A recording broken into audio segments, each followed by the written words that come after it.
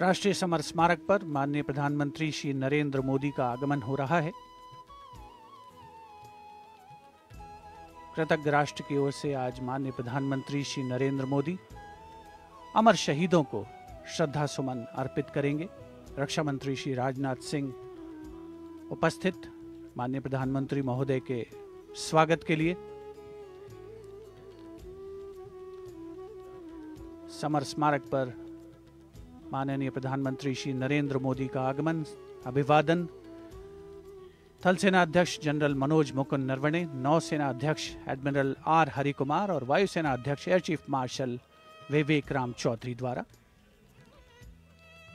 राष्ट्रपति महोदय आज राजपथ पर सलामी लेंगे और उसके पहले राष्ट्रीय समर स्मारक पर कृतज्ञ राष्ट्र की ओर से शत शत नमन, श्रद्धा सुमन अर्पण माननीय प्रधानमंत्री श्री नरेंद्र मोदी द्वारा।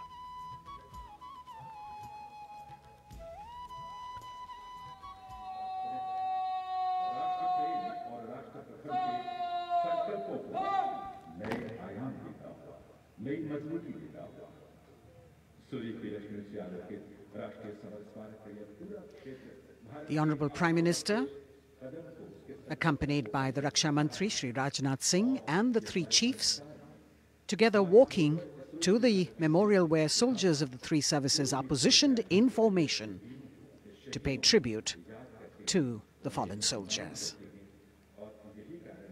He will offer a wreath of remembrance on behalf of a grateful nation.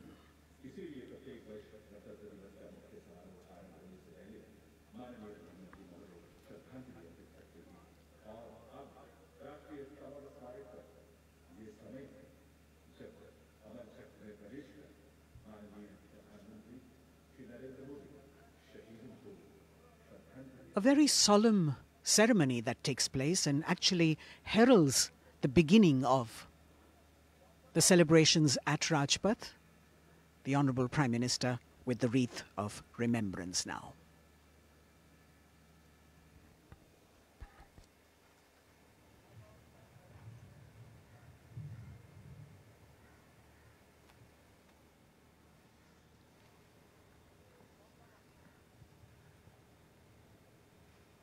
एक बहुत ही भावुक और ख़ास अवसर, देश के लिए सर्वोच्च बलिदान देने वाले शहीदों को याद करने का, उनके प्रति नमन का।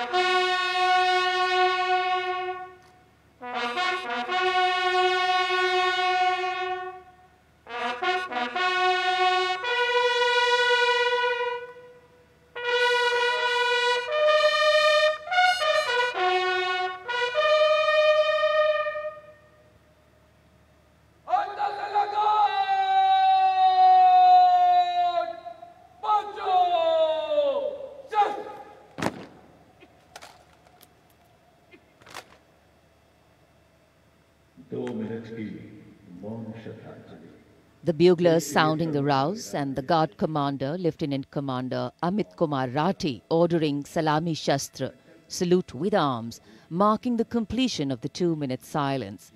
Silence which eclipses words but says it all, making time stand still but gratitude toll, letting our prayers lift in silent song, our faith in our soldiers ever strong. Time moves on, leaving in its wake stories, memories and heroes. And here at the National War Memorial, we commemorate those countless unsung warriors who gave their today for our tomorrow, their sacrifice given selflessly, soulfully and seamlessly. We owe them a deep debt of gratitude. And on days like today, a whole nation comes together in acknowledgement. And leadership, they say, is practiced not so much in words as in attitude. Attitude, in fact, colors your thoughts, words and actions constantly, honoring and revering those who chose to embrace their lives with courage, discipline, dedication and valor is leadership in its most humble form. हमारे आज के लिए अपना बलिदान देने वालों को शत शत नमन। कृतज्ञ राष्ट्र की ओर से माननीय प्रधानमंत्री नरेंद्र मोदी ने राष्ट्रीय समर स्मारक पर शहीदों को श्रद्धा सुमन अर्पित किए और अब प्रधानमंत्री राष्ट्रीय समर स्मारक की डिजिटल आगंतुक पुस्तिका में अपनी अभियुक्ति दर्ज करेंगे।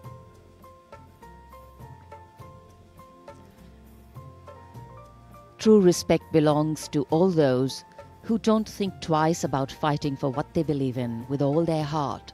And today, as we show our respect and gratitude to those who strove valorously in their tasks, who did not look for saviors or shortcuts, who found something that mattered more than fear or petty personal gain and were ready to offer themselves for what was asked of them. Hardship, hesitation, uncertainty, fear and failures can cause anyone to quit. But these were people who did not quit. They let their daring, judgment, instincts and willingness to overcome obstacles push them beyond their boundaries of comfort. Prime Minister Narendra Modi penning his thoughts in the digital ceremonial book here and taking his leave from the National War Memorial. And as the Prime Minister leaves the National War Memorial after the wreath-laying ceremony and moves towards the saluting base at Rajpath, he carries with him the gratitude of a nation for those who protected this country and a deeper responsibility to lead the nation towards a future that is equitable and secure for all. साहस, वीरता और बलिदान की समृद्ध परंपराओं ने भारतीय सेनाओं को और सुदृढ़ किया है। भारतीय सशस्त्र सेनाओं ने सदैव राष्ट्र के प्राचीन विचारकों, इतिहास, संस्कृति और परंपराओं से प्रेरणा पाई है। इन सभी ने हमारे जाबाजों को युद्ध और शांतिकाल के समय के लिए बेहतर रूप से तैयार होने में महत्वपूर्ण भूमिका अदा की है।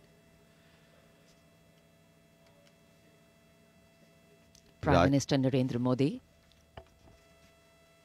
being seen off from the National War Memorial, from where his carcade will now move towards the saluting base for the beginning of the parade.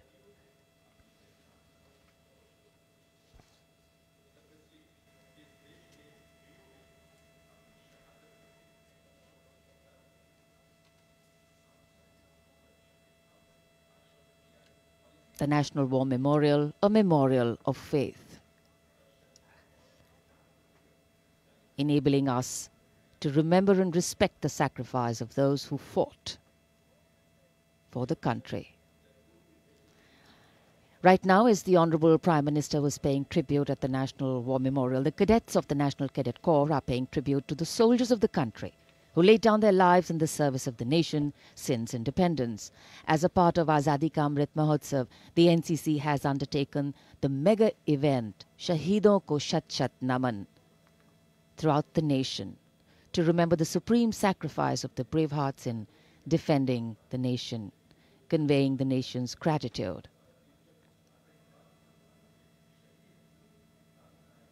The cadets also presented a memento. At the beginning, you saw to the father of the Kargil War hero, Major Vikram Batra, Paramveer Chakra.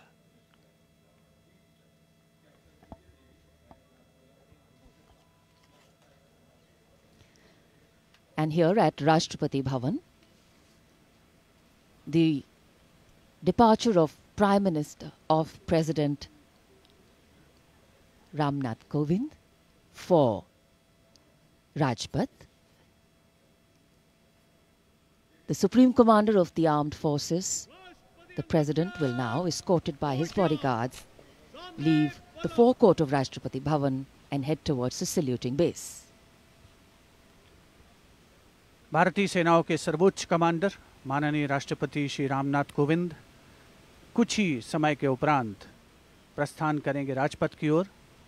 दरबार hall से निकलकर प्रांगण की सीढ़ियों से आगे प्रस्थान कर रहे हैं राष्ट्रपति महोदय, और राष्ट्रपति जी को एस्कॉर्ट कर रहे हैं लेफ्टिनेंट जनरल संजीव राय, राष्ट्रपति के सैन्य सचिव, ग्रुप कैप्टन अभय फनसनकर, राष्ट्रपति के उप सैन्य सचिव, एडीसी मेजर गोपाल सिंह पूनिया और lieutenant commander Paras Singh.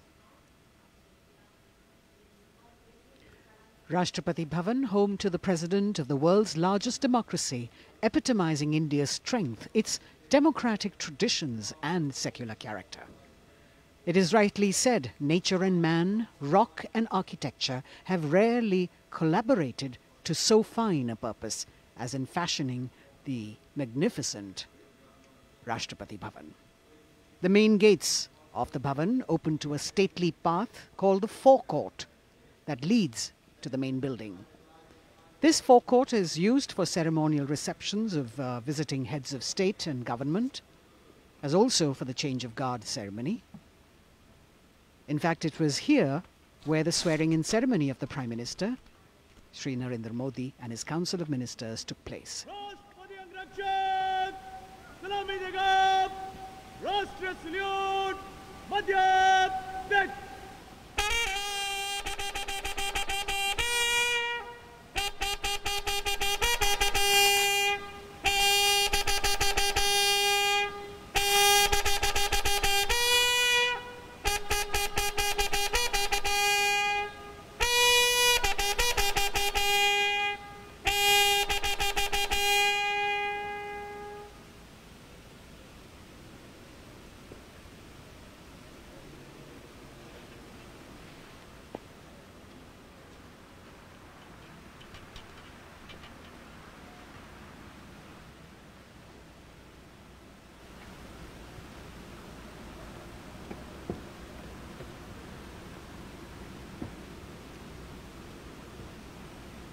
The President of India, Shri Ramnath Kovind, boarding his vehicle, from where, escorted by his bodyguard, he will arrive at the saluting base.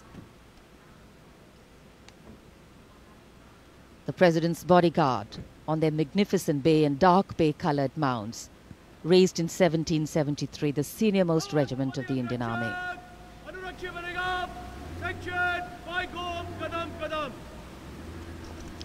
The Commandant of the President's bodyguard, Colonel Anup Tiwari, will be riding to the right of the President's car, leading this elite body of horsemen mounted on his charger Virat. In fact, Virat has been awarded with the Chief of Army Staff's commendation on the occasion of Army Day 2022 and is the first charger horse of the President's bodyguard to receive the commendation card. Virat is a veteran of over 13 Republic Day parades as the charger escorting the Honorable President of India. And today is his last Republic Day parade as he gracefully retires after being the most trusted steed over the years. And here at the saluting base, after paying tribute to the immortal soldier at the National War Memorial, the arrival of Prime Minister Narendra Modi.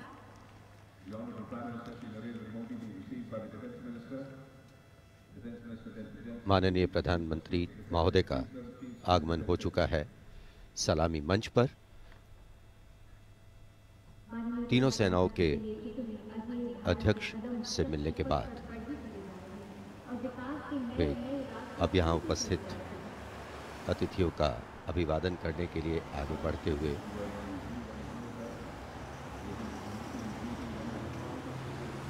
कुछ ही देर पहले कृतज्ञ राष्ट्र की ओर से प्रधानमंत्री महोदय ने राष्ट्रीय समर स्मारक पर शहीदों को श्रद्धांजलि अर्पित की थी और अब गणतंत्र दिवस के मुख्य समारोह स्थल राजपथ पर सलामी मंच के निकट पहुंच चुके हैं प्रधानमंत्री और यहां उपस्थित लोगों से मिलते हुए। The attendance is limited, as we shared with you earlier, due to COVID protocols.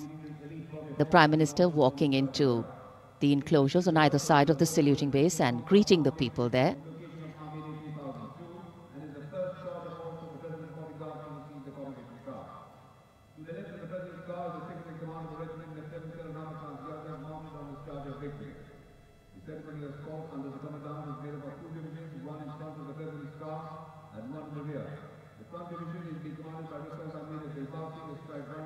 It's always a proud moment for the leader of the government of the largest democracy in the world as he witnesses the diversity, the tapestry of fabric, this multicultural, multilingual nation is. Prime Minister Narendra Modi will now await the arrival of the President of India, Shri Ramnath Kovind, as they come from the direction of Rashtrapati Bhavan towards the saluting base.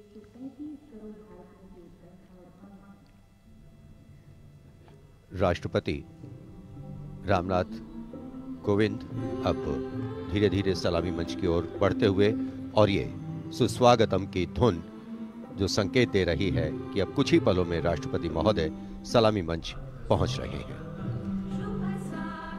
As the strains of Suswagatam resonate here at Rajpath, these are beautiful visuals, lovely shots brought from our specially placed cameras.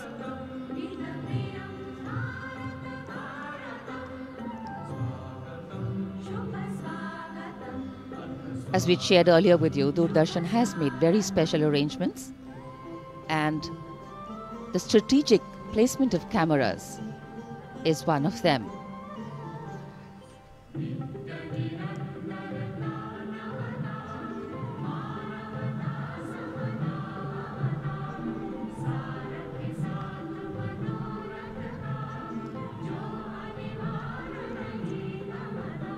And here at the saluting base,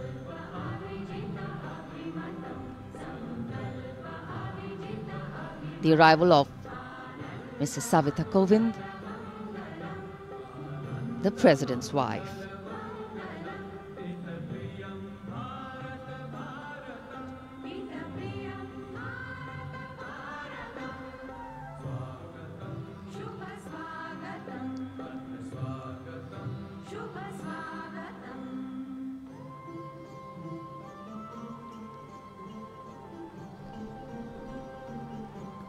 The stately cavalcade of the President of India.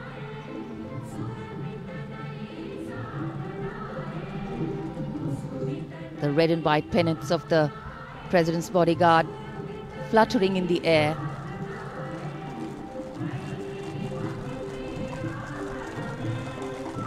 The sun taking the nip out of the early morning air, but a breeze stirring up fervor and spirit. राष्ट्रपति के अंगरक्षक न केवल भारत में बल्कि पूरे विश्व की सभी रेजिमेंटों में अद्भुत एवं विशिष्ट हैं।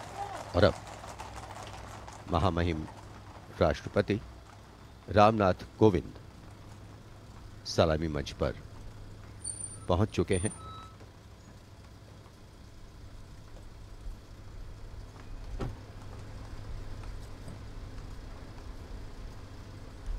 कुछ ही देर बाद राजपथ पर भव्य परेड शुरू होगी और उसकी सलामी लेंगे तीनों सेनाओं के सर्वोच्च कमांडर महामहिम राष्ट्रपति।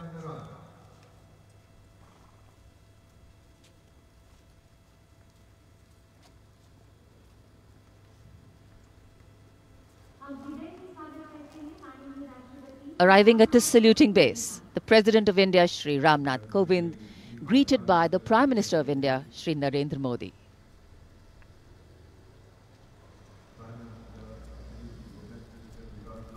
The head of the government and the constitutional head being greeted here by the Raksha Mantri, the three service chiefs,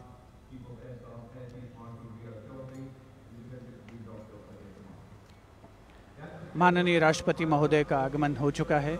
सलामी मंच पर स्वागत रक्षा मंत्री श्री राजनाथ सिंह द्वारा रक्षा राज्य मंत्री श्री अजय भट्ट, रक्षा सचिव डॉक्टर अजय कुमार, थल सेना अध्यक्ष जनरल मनोज मुकुंद नरवणे, नौसेना अध्यक्ष एडमिरल आर हरि कुमार और वायुसेना अध्यक्ष air chief marshal VR. Chaudhary द्वारा। देश की सेनाओं के सर्वोच्च कमांडर हमारे राष्ट्रपति माननीय श्री रामनाथ कोविंद आज माननीय राष्ट्रपति द्वारा देश की रक्षा के लिए अपना सर्वस्व बलिदान देने वाले शूरवीर को वीरता अलंकरण प्रदान किया जाएगा। इस वर्ष जम्मू कश्मीर पुलिस के सहायक उपनिरीक्षक बाबूराम को असाधारण शौर्य और साहस के लिए मरणोपरांत अशोक चक्र प्रदान किया जाएगा।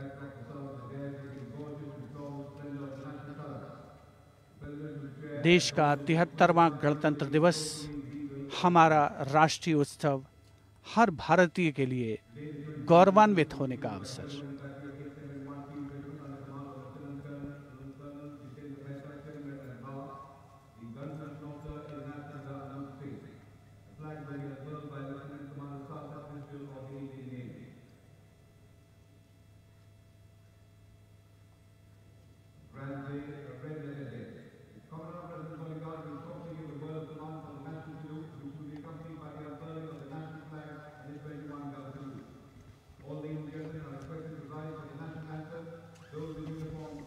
the National Anthem and the 21-gun salute.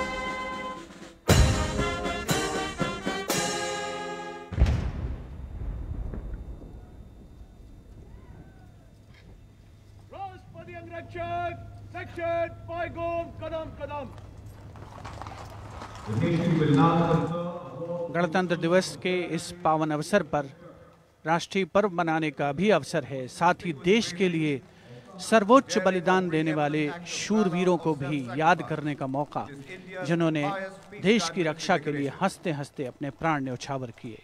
इस वर्ष जम्मू कश्मीर पुलिस के सहायक उपनिरीक्षक बाबूराम को असाधारण शौर्य और अप्रतिम साहस के लिए मरणोपरांत अशोक चक्र प्रदान किया जा रहा है। उनकी पत्नी श्रीमती रीना रानी और उनके पुत्र माननीय राष्ट्रपति श्री रामनाथ कोविंद से ये सम्मान ग्रहण करेंगे।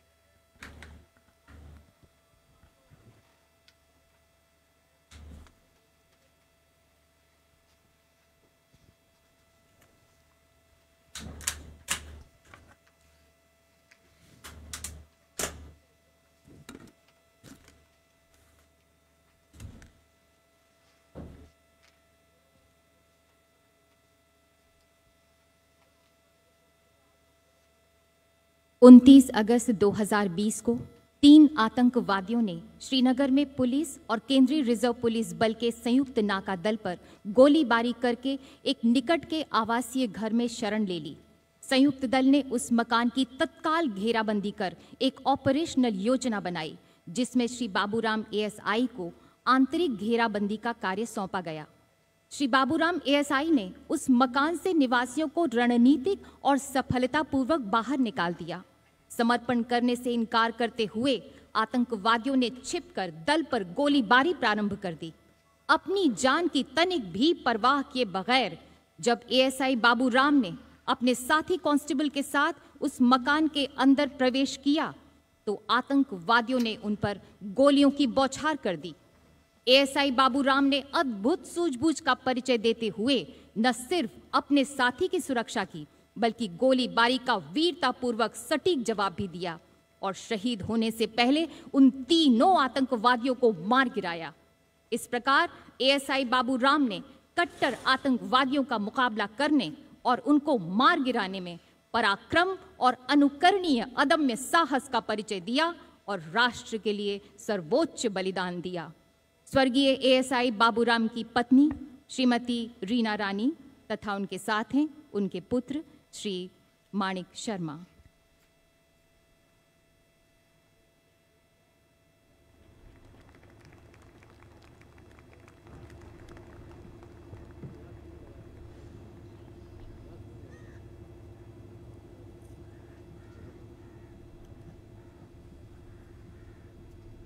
Do not stand.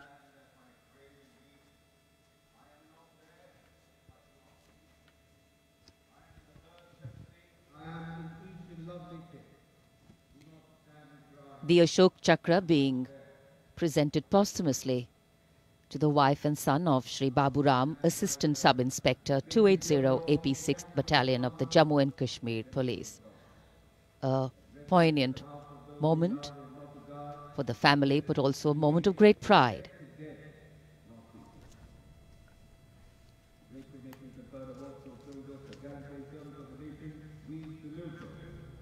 These were the heroes who went proud with their courage and devotion to duty. We salute the brave, fear, they hold a pride and place in our hearts. So it's time now for the parade to begin in a short while from now. And we will be seeing impeccable marching contingents, rhythmic martial music, advanced radar systems, the more unique camel band, and of course beautifully crafted tableau. And there in the distance, as we see the parade commander coming, we can also see up in the sky the showering of flower petals in wineglass formation are Mi-17 V5 helicopters of the 155 helicopter unit.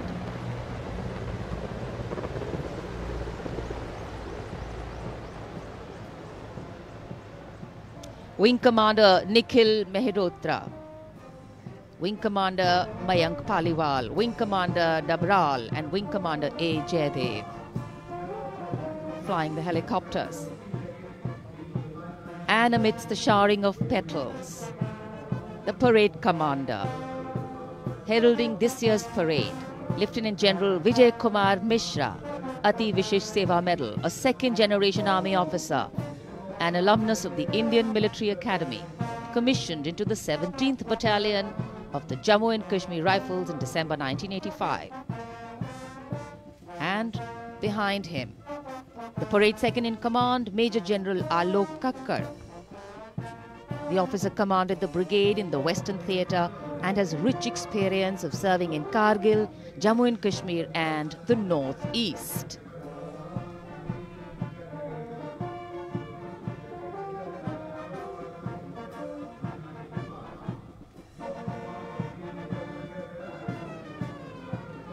as the parade commander and the parade second in command shortly approach and go past the saluting base. We can hear martial music beginning and echoing on Rajpath. And moving now towards the saluting base. The proud winners of the highest gallantry awards following the parade commander. They include the winners of the Paramveer Chakra and the Ashok Chakra. The Paramveer Chakra, Subedar Major Honorary Captain Yogendra Singh Yadav. Paramveer Chakra, 18 Grenadiers retired. Subedar Sanjay Kumar. Paramveer Chakra, 13 J&K Rifles. The Ashok Chakra winner, Lieutenant Colonel D. Sriram Kumar, Ashok Chakra. The Paramveer Chakra is awarded for the most conspicuous act of bravery and self-sacrifice in the face of the enemy.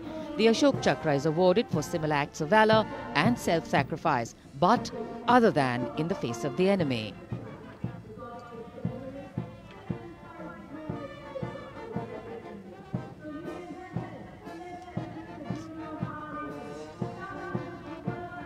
The pride of our nation, enhancing the glory of our nation.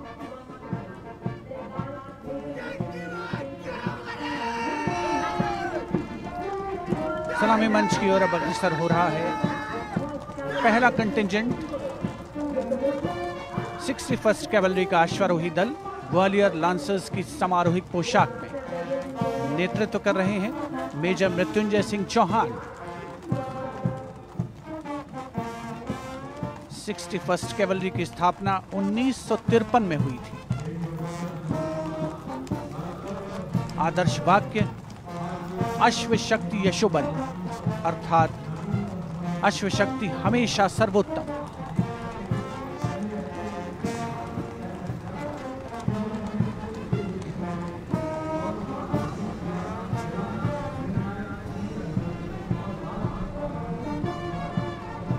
First cavalry का सजीला दस्ता सलामी मंच के सामने से गुजरता हुआ उनके ठीक आगे हैं परमवीर और अशोक चक्र विजेता राजपथ देश प्रेम के रंगों से दमकता हुआ।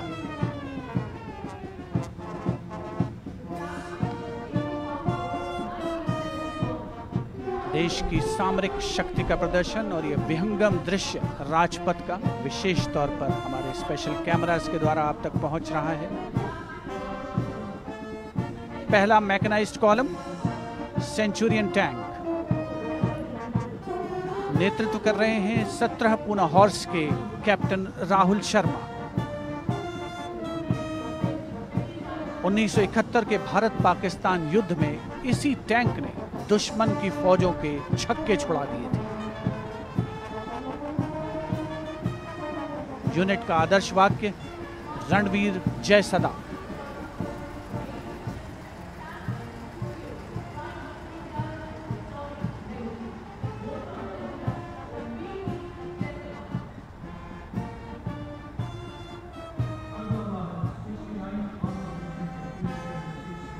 टैंक सेंचुरियन सलामी मंच के सामने से गुजरता हुआ दुश्मन की सेनाओं में आतंक का पर्याय।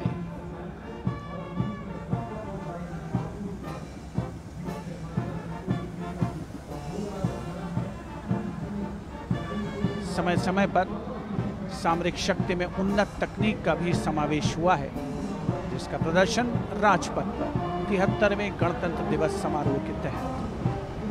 अगला दस्ता राजपथ पर टैंक PT-76 नेतृत्व captain Anshuman Tiwari 69वीं armoured regiment से। भारतीय सेनाओं के सर्वोच्च कमांडर माननीय राष्ट्रपति श्री रामनाथ कोविंद को सलामी देते हुए भारतीय सामरिक शक्ति के ये नायक। टैंक PT-76 यूनिट का आदर्श वाक्य एकता मान वीरता।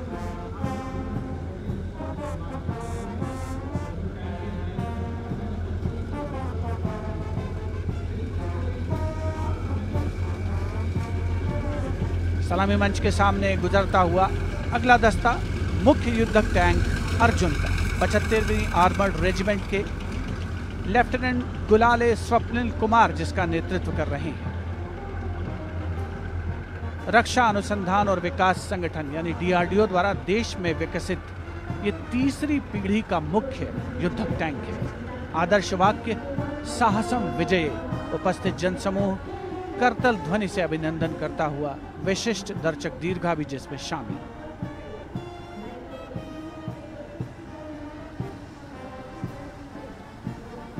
Drowning out all sound on Rajpath, the tanks rumble on, and we have the armoured personnel carrier Topaz, led by Major Ravi Kumar of the Mechanized Infantry Regimental Centre, in front of the saluting base now. A series of amphibious tracked armoured personnel carriers that worked during the 1971 war, carrying out swift manoeuvres across the theatre of operations.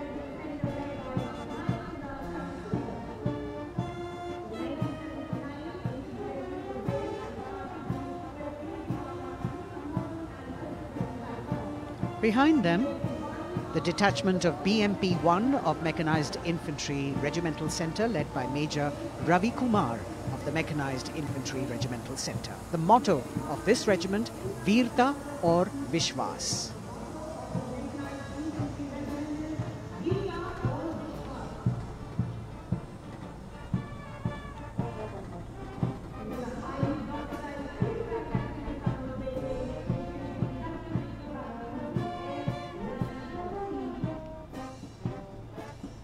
As the BMP-1 moves forward towards the National Stadium, the ICV BMP-2 of 2 Guards, 1st Grenadiers, led by Lieutenant Rushikesh Sarda.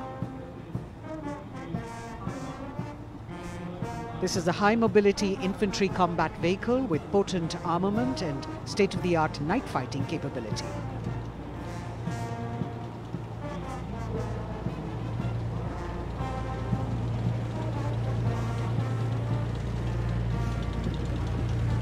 Saluting the Supreme Commander of the Armed Forces, one of the best amphibious fighting vehicles in the world and forming the backbone of the Indian mechanized infantry. Their motto, Pehla Hamesha Pehla.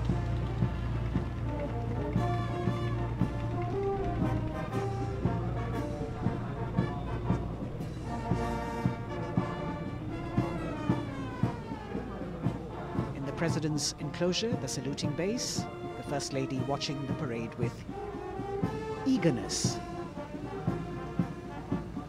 The detachment in front of the saluting base now, 75 by 24 pack howitzer Mark I of the Artillery Centre Nasik, led by Major P. Shankar Dutt. This is the first indigenously developed gun of India. It weighs almost 1,000 kilos and could fire up to a maximum range of 11,104 meters.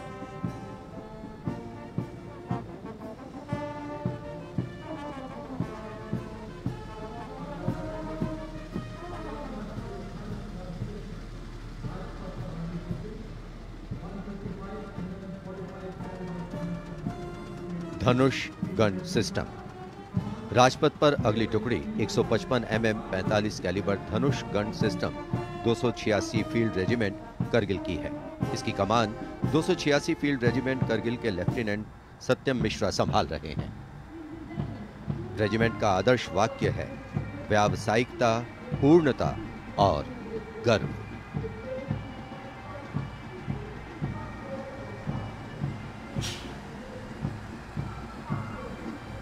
PMS bridge. 16 engineer brigade regiment की टुकड़ी की कमान lieutenant Siddharth Sinha संभाल रहे हैं। Regiment का आदर्श वाक्य है पढ़िनारे पोढ़ू पालम। ये ब्रिज क्लास 60 ट्रैफिक वाहनों को पार कराने में सक्षम है।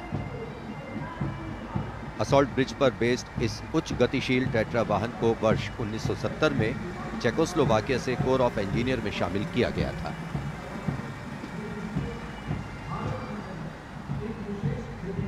और अब सर्वत्र bridge system. Lieutenant Deepanshu Lalor की अगुवाई में 38 असॉल्ट इंजीनियर रेजिमेंट का सर्वत्र ब्रिज वाहन शान से आगे बढ़ता हुआ। रेजिमेंट का आदर्श वाक्य है सदा आगे, सबसे आगे। इसमें दोहरी नियंत्रण क्षमता है तथा ये सड़क पर 50-60 किलोमीटर प्रति घंटा की रफ्तार से तथा थलीय क्षेत्र में 25 से 75 किलोमीटर प्रति घंटा की रफ्तार से भाग सकते हैं।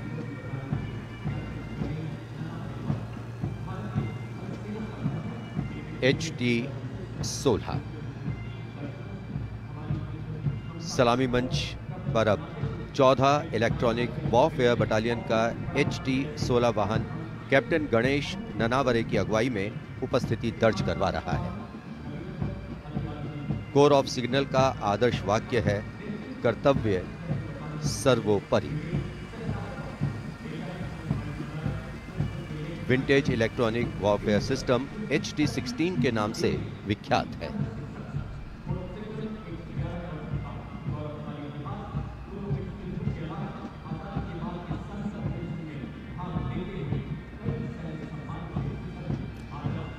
Now going past the saluting base. This is the detachment of the Tarang Shakti of 10 EW Battalion led by Major Vivek Sehrawat. This Made in India system has been developed indigenously by Bharat Electronics Limited, and it's a compact and extremely agile electronic warfare platform.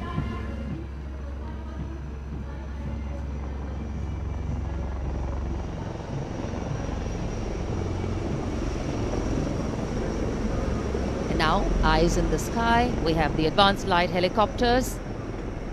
The formation consists of 2 Dhruv helicopters and 2 Rudra helicopters, integrated with weapon systems. Going past the saluting base, we have the Tiger Cat C GWS-20 missile, led by Captain Ranjit Singh of 512, Lieutenant AD Missile Regiment, SP. This was inducted into the Indian anti-aircraft artillery in 1972.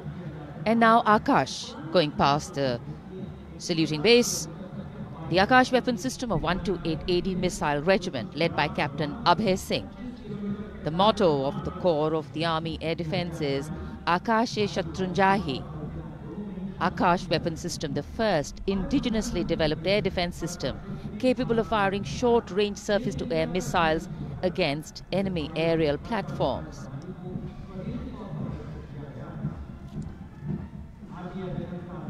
सलामी मंच के सामने marching contingent के पहुंचने की बारी है और सबसे आगे है राजपूत रेजिमेंट का दस्ता। दस्ते का नेतृत्व कर रहे हैं लेफ्टिनेंट वरुण प्रताप सिंह, जो कि 17 राजपूत रेजिमेंट से आते हैं।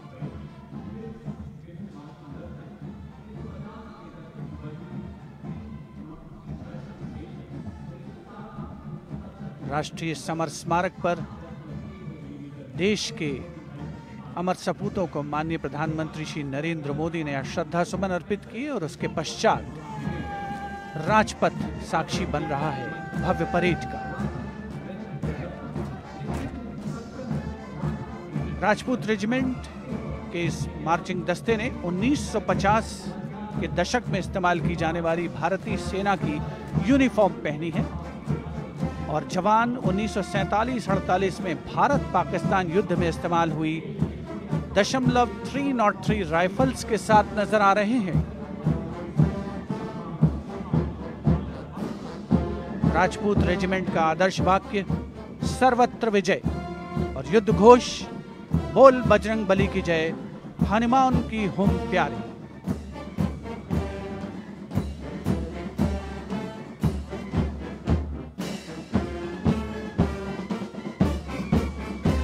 सलामी मंच के सामने अगला दस्ता combined band Madras regimental centre, Maratha light infantry regimental centre और कुमाऊं रेजिमेंटल सेंटर का सर्वत्र विजय की धुन बजाता हुआ यह दस्ता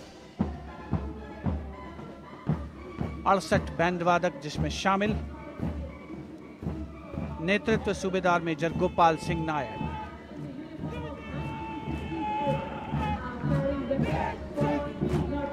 और अब सलामी मंच के सामने सजीले जवानों से सुसज्जित असम रेजिमेंट का दस्ता। टुकड़ी में उत्तर पूर्व के सभी राज्यों का प्रतिनिधित्व है। नेतृत्व असम रेजिमेंट की 14वीं बटालियन के कैप्टन गौरव राणा कर रहे हैं। असम रेजिमेंट के मार्चिंग दस्ते को 3 बार सर्वश्रेष्ठ मार्चिंग कंटिंजेंट का पुरस्कार मिला है गणतंत्र दिवस परेड में। दस्ते का युद्ध घोष असम विक्रम, आदर्श वाक्य राइनो चार्ज। सलामी मंच के सामने अगला दस्ता Jammu Kashmir light infantry regiment का।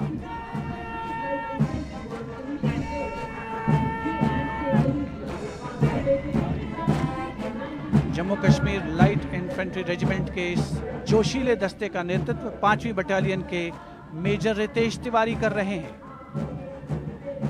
जवान 1970 में पहनी जाने वाली वर्दियों से सुसज्जित हैं और 7.62 mm SLR राइफल्स धारण किए हुए हैं। आदर्श वाक्य बलिदानम वीर लक्षणम। युद्ध घोष भारत माता की जय।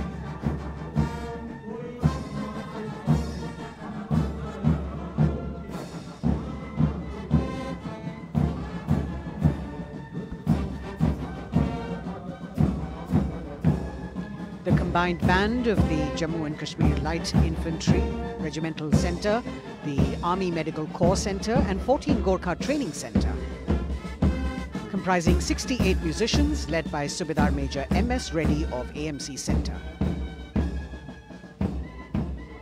Playing the tune Assamese Warrior.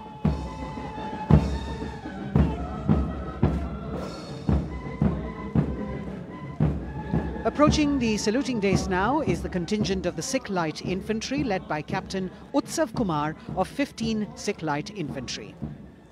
This contingent is attired in the current day Indian Army uniform and carrying 5.56 mm INSAS rifles. It's interesting to note that they have the singular honor of 3 distinguished officers gracing the office of the Chief of Army Staff. General M.M. Naravane is the current colonel of the Sikh Light Infantry Regiment.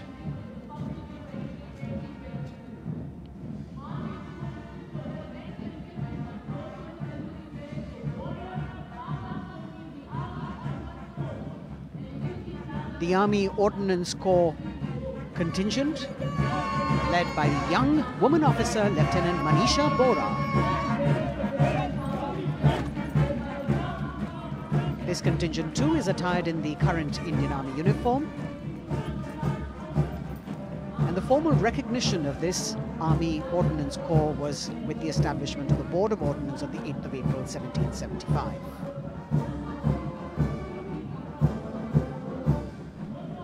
The contingent is participating after 8 years in this parade.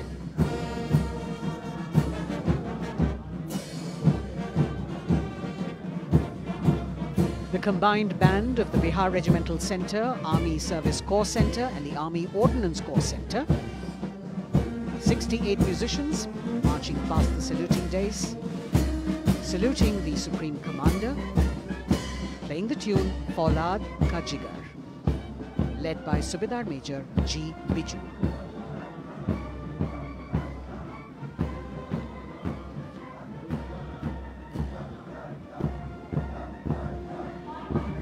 Shatrujeet के आदर्श वाक्य वाली टुकड़ी अनेक सम्मान हासिल करने वाले parachute regiment के पैराट्रूपर्स की है।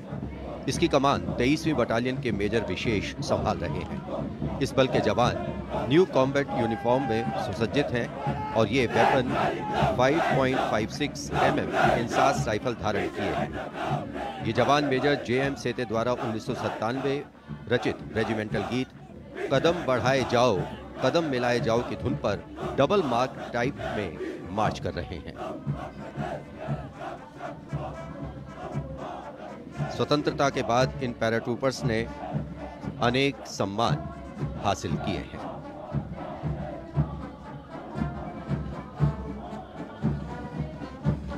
नौसेना का ब्रास बैंड मास्टर चीफ पेटी ऑफिसर फर्स्ट क्लास ऑनरेरी सब लेफ्टिनेंट विंसेंट जॉनसन के नेतृत्व में भारतीय नौसेना के गीत जय भारती की जोशीली धुन बजाते हुए भारतीय नौसेना का विश्व विख्यात ब्रास बैंड दस्ता सलामी मंच के सामने से गुजरता हुआ।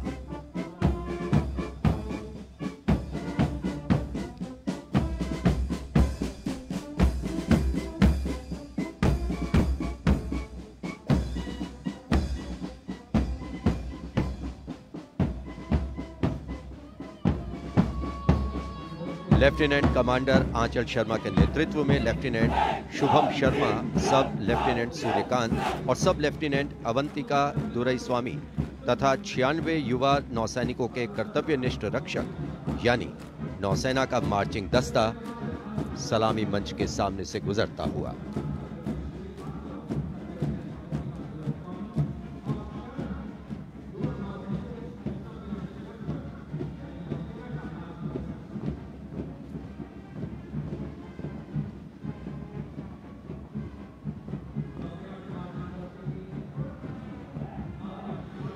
नौसेना की झांकी। भारतीय नौसेना की बहुआयामी क्षमताओं की प्रदर्शन मंजूषा के साथ साथ आत्मनिर्भर भारत के अंतर्गत मुख्य समावेशन को दिखाया गया है। इसके साथ ही वर्तमान में जारी आजादी के अमृत महोत्सव को भी इस झांकी में विशेष स्थान दिया गया है। लेफ्टिनेंट प्रीति, लेफ्टिनेंट मयंक बागौड़ झांकी कमांडर हैं। झांकी के अग्रभाग में 1946 में नौसेना के अभियान को दर्शाया गया है, जिसने भारत की स्वतंत्रता में महत्वपूर्ण योगदान दिया है।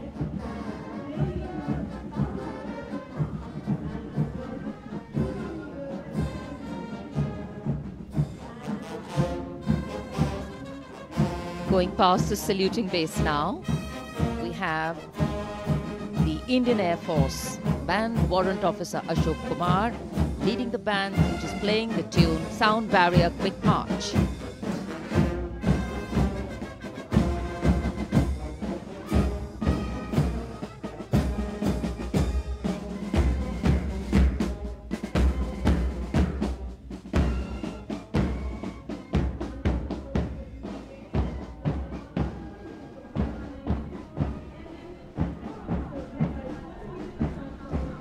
Following their band, approaching the saluting base, the Indian Air Force marching contingent.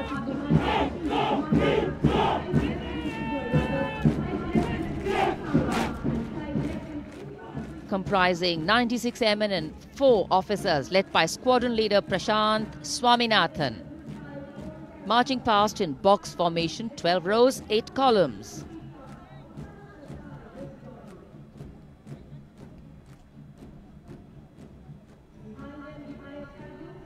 Coloring Rajpath with the color of the skies.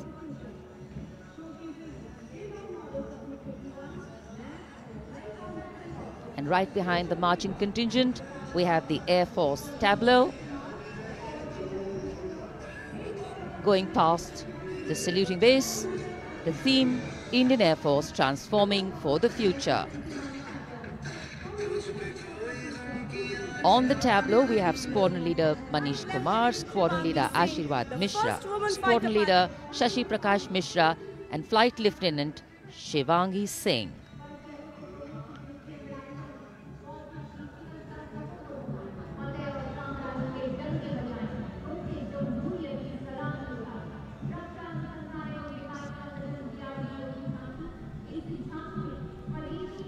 The tableau from the DRDO. DRDO developed sensors, weapons and electronic warfare suite for LCA Tejas. Led by Squadron Leader Nimish Koradia of 45 Squadron Flying Daggers. The LCA is an indigenously developed 4th generation aircraft. To increase the capability of this aircraft and empower it further with indigenous sensors and weapons, multiple systems have been developed.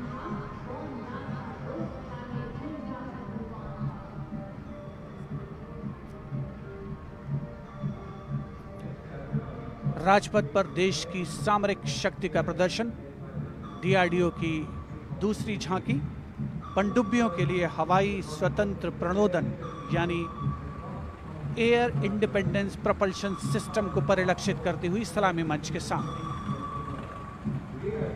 रक्षा अनुसंधान और विकास संगठन make in India और आत्मनिर्भर भारत के संकल्प को साकार करने की अग्रसर।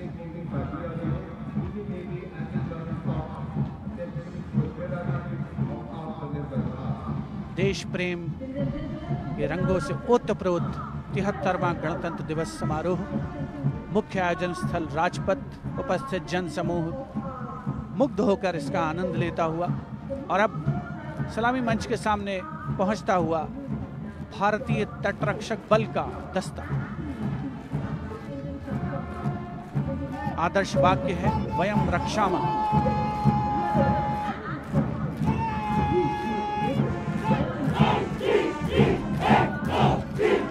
इंडियन कोस्ट गार्ड के इस मार्चिंग कंटिंजेंट के नेतृत्व के साथ हैं डिप्टी कमांडेंट H.G. मंजुनाथ। उसके अलावा असिस्टेंट कमांडेंट निशित शर्मा, असिस्टेंट कमांडेंट चांदनी चैटर्जी और असिस्टेंट कमांडेंट अपूर्वा हुरे भी इस जोशीले दस्ते में शामिल।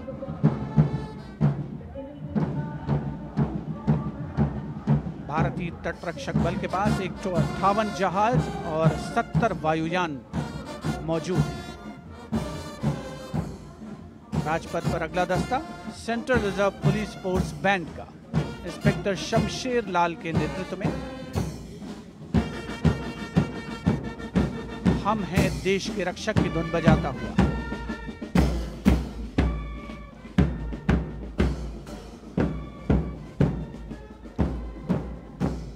इस सुरीले दस्ते में 99 बैंड वादक शामिल हैं।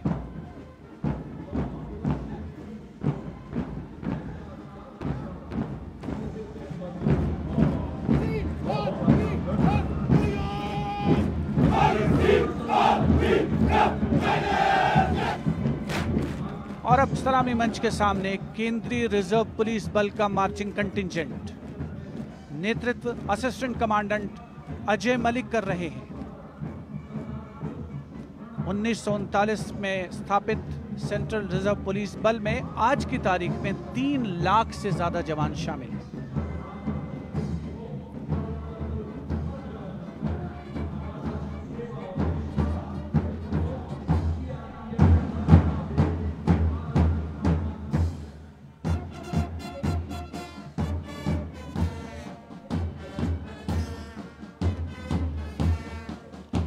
Bandmaster Inspector Rajendra Singh, leading the Delhi Police Band comprising 4 sub-inspectors, 15 assistant sub-inspectors, 20 head constables and 46 constables, playing the ever-popular Delhi Police song.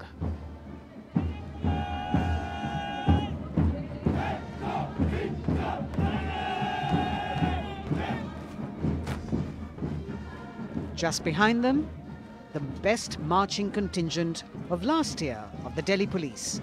15-time winner of the best marching contingent of the Republic Day Parade, led by Assistant Commissioner of Police Vivek Bhagat. The motto of the Delhi Police, Shanti, Seva aur Nyay, meaning peace, service and justice.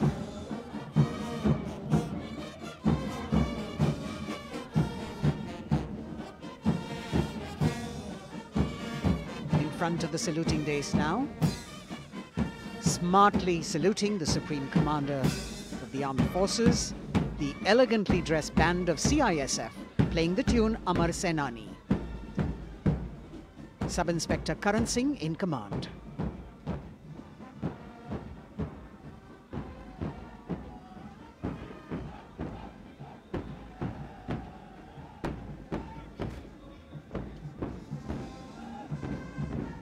Just behind them, the CISF contingent commanded by Shri Umesh Kumar Gautam, Deputy Commandant. The motto of CISF, protection and security.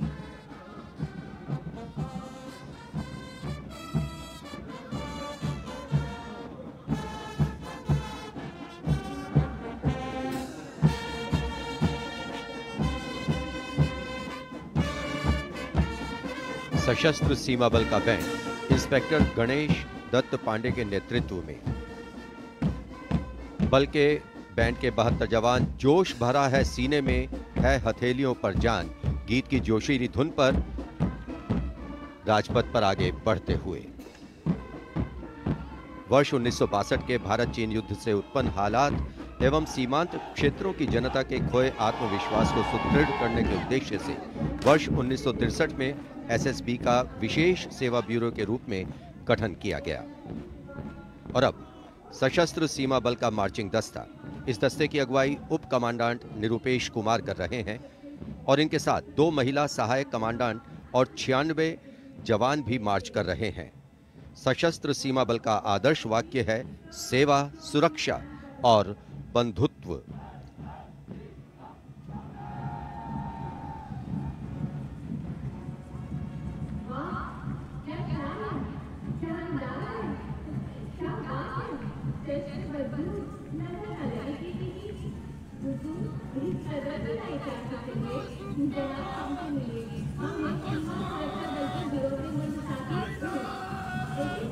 दशकों से राजपथ का रोमांच रहा सीमा सुरक्षा बल का ऊंट सवार दस्ता। राजसी वेशभूषा और शाही अंदाज के साथ डिप्टी कमांडेंट मनोहर सिंह खींची के नेतृत्व में आ रहा है। इंस्पेक्टर अचल सिंह और 2 आईसी, 2 सब इंस्पेक्टर भी 35 अन्य के साथ दस्ते का भाग है। केसरिया साफा, कलंगी, गोरबंद, अचकन, कमरबंद, मोहरी और झालर गोटा आदि से सजा ये दस्ता सबका मन मोहता हुआ। किस तरह से संतुलन बनाते हैं ये देखने लायक है। The only band of its kind in the world,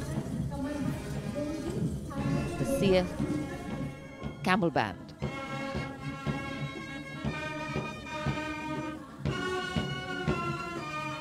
band master sub inspector Bodhraj की अगुवाई में अब सलामी मंच पर दस्तक दे रहा है संसार में अपनी तरह का एकमात्र ऊंट सवार band.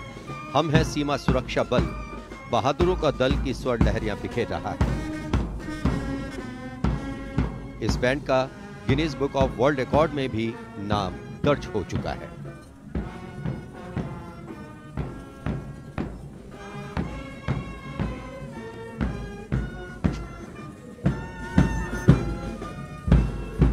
Color me with grace, color me with beauty, color me with pride.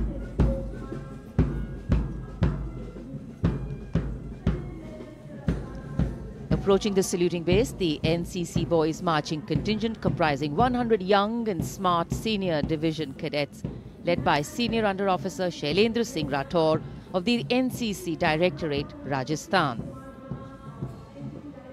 With commitment to character and community development, leadership and adventure, the NCC has nearly 14 lakh cadets on its rolls and is one of the largest youth organizations in the world.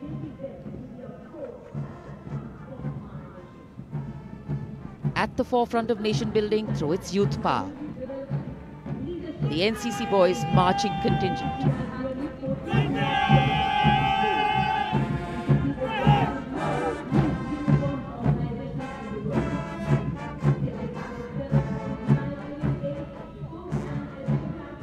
These cadets have excelled in humanitarian aid, sports and adventure activities.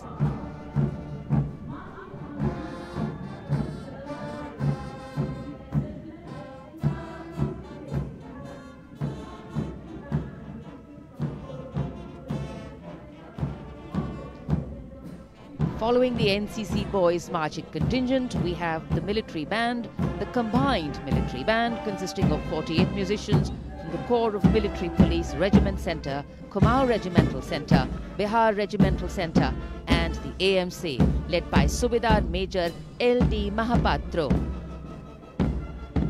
The tune, Kadam Kadam Badhaye Ja.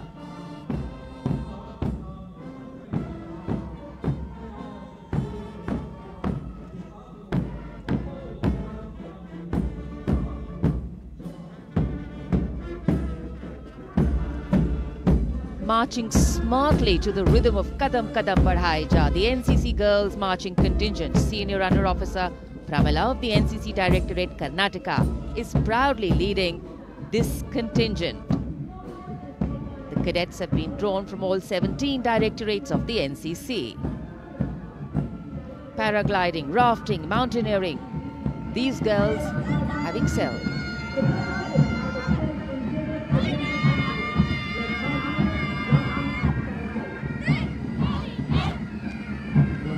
Led by Baraya Siddhi Ramesh from Diu, Union Territory, Ahmedabad Directorate, the NSS Marching Contingent, comprising of 100 volunteers.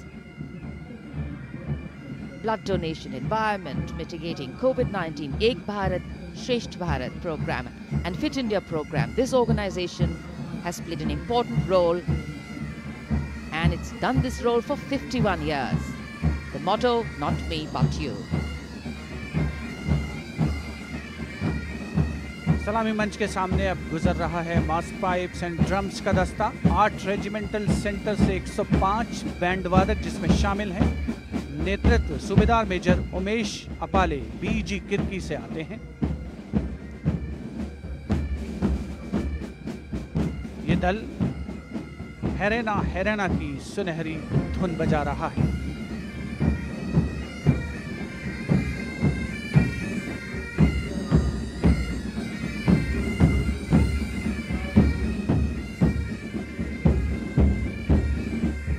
Rajpath पर mechanised columns और marching contingent ने अनोखी छटा बिखेरी है और अब बारी है भारत के समृद्ध सांस्कृतिक वैभव के दर्शन की।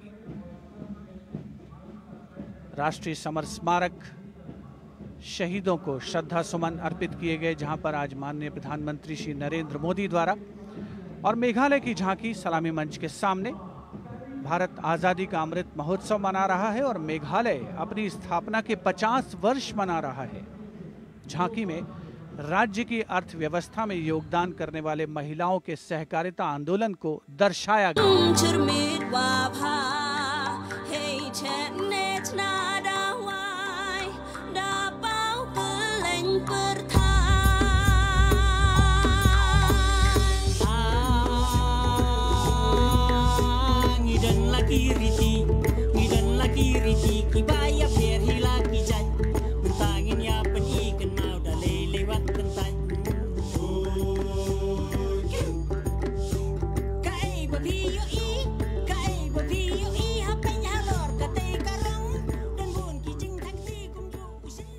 सुदूर उत्तर पूर्व से चलते हैं अब गुजरात की ओर। अगली झांकी सलामी मंच के सामने गुजरात के आदिवासी क्रांतिवीरों को समर्पित है।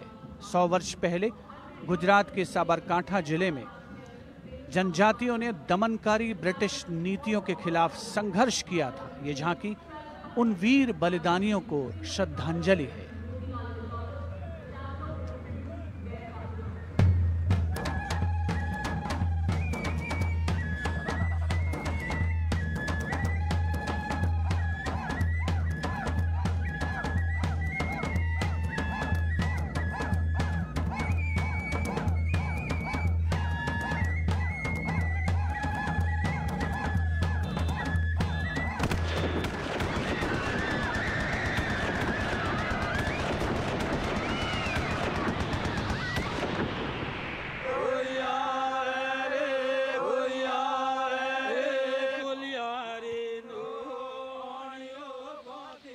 Moving down the coastline from Gujarat, we're on to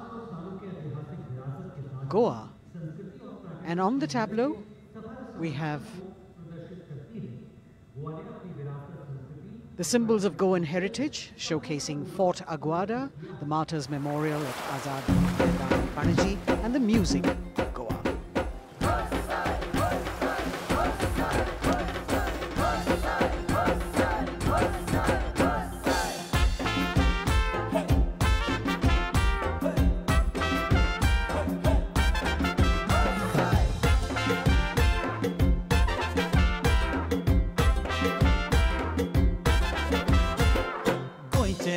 वांगडी मोगन सोगले भावरपी गोय आमचे योकारी गोय रुची तोरिया देखो चोय वाऱ्या वांगडा धोलान कोय शीत कोळी खाऊन कोय भांगरळे सोबी आमचे गोवा या या गोया या गोया या. The tableau of Goa being heartily applauded by spectators at Rajpath. And as they move on, we have visuals of the War Memorial, the grand spectacle of the Republic Day Parade, the 73rd Republic Day Parade. And we've got Haryana that has brought unequivocal laurels to India by winning the maximum number of medals at several national and international sporting events.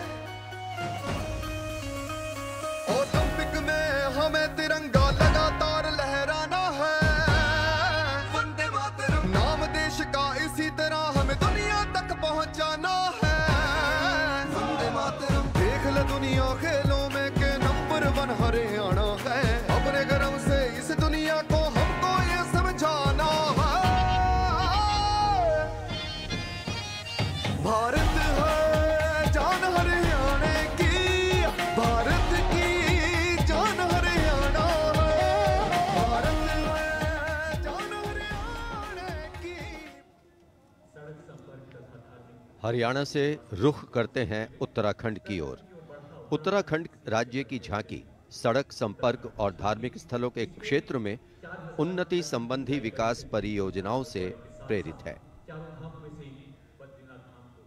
झांकी के अग्रभाग में हेमकुंड साहिब गुरुद्वारा दिखाया गया है।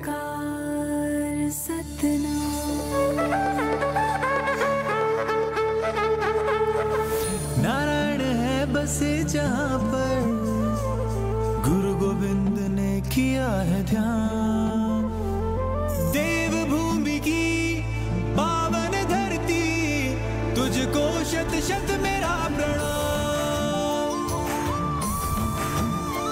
माँ गंगा की धारा जहाँ कल कल बहे, जमुना की बहती लहर मीठे स्वर कहे। हिम पर्वतों के बीच में बदरी केदार स्वयं रहे। नित विकास हो रहा है यहाँ, हो रहे मार्ग से तूने रमा। अगली झांकी अरुणाचल प्रदेश की एंग्लो अबोर आदि युद्ध। अरुणाचल प्रदेश भारत का सुदूर पूर्वोत्तर प्रहरी सीमांत राज्य है, जहां पर समृद्ध सांस्कृतिक विरासत के साथ विविध मानव जातीय अस्तित्वों की स्वदेशी जनजातियां निवास करती हैं।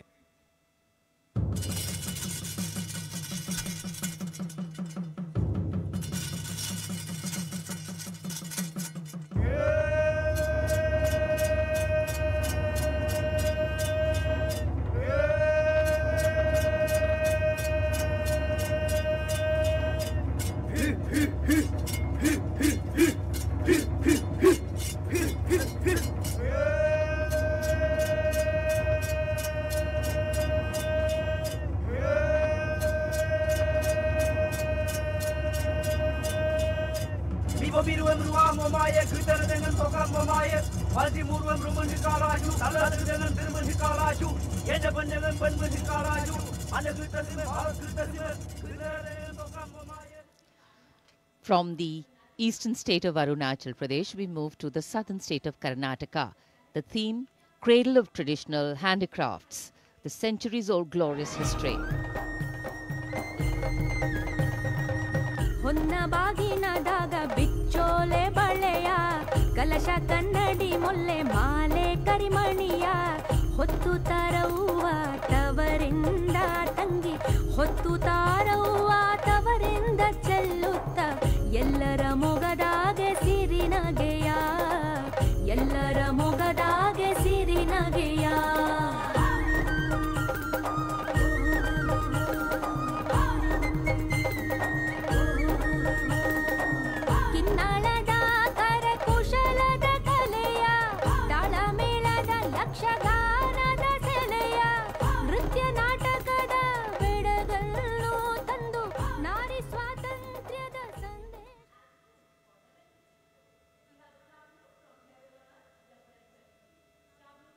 And now, changing direction again, the tableau from Jammu and Kashmir, showcasing the changing face of J&K.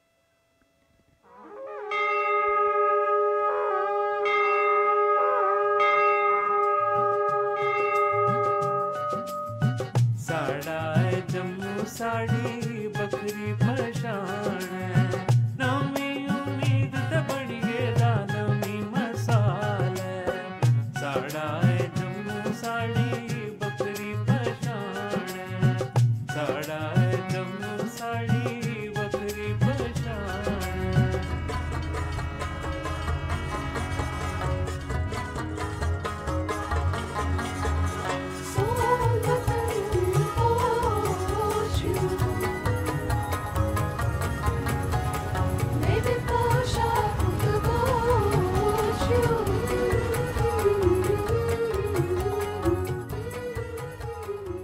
देश की समृद्ध सांस्कृतिक विरासत वैभव का प्रदर्शन 73वें गणतंत्र दिवस समारोह में अगली झांकी छत्तीसगढ़ से, जिसमें छत्तीसगढ़ की गोधन न्याय योजना को दर्शाया गया है।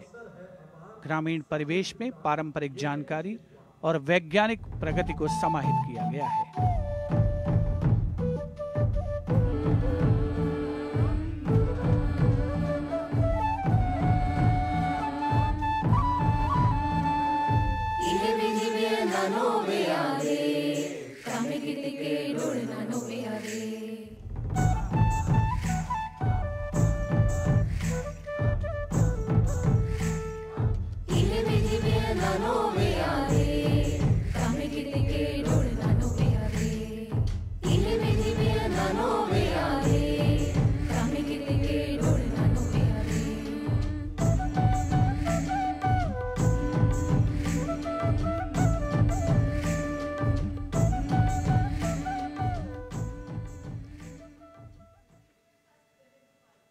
राजपथ पर गणतंत्र दिवस की भव्य परेड आगे बढ़ती हुई अब उत्तर प्रदेश की झांकी का अवसर। 75 वर्ष की उपलब्धियों पर केंद्रित है ये झांकी। मध्य भाग में काशी विश्वनाथ धाम के घाटों को दर्शाया गया है और झांकी के पिछले भाग में काशी विश्वनाथ धाम कॉरिडोर का प्रदर्शन। काशी का गौरव लौटा जब खुला भव्य गलियारा, विश्वनाथ से मिलकर पुलकित है गंगा की धारा, विश्वनाथ से मिलकर पुलकित है गंगा की धारा।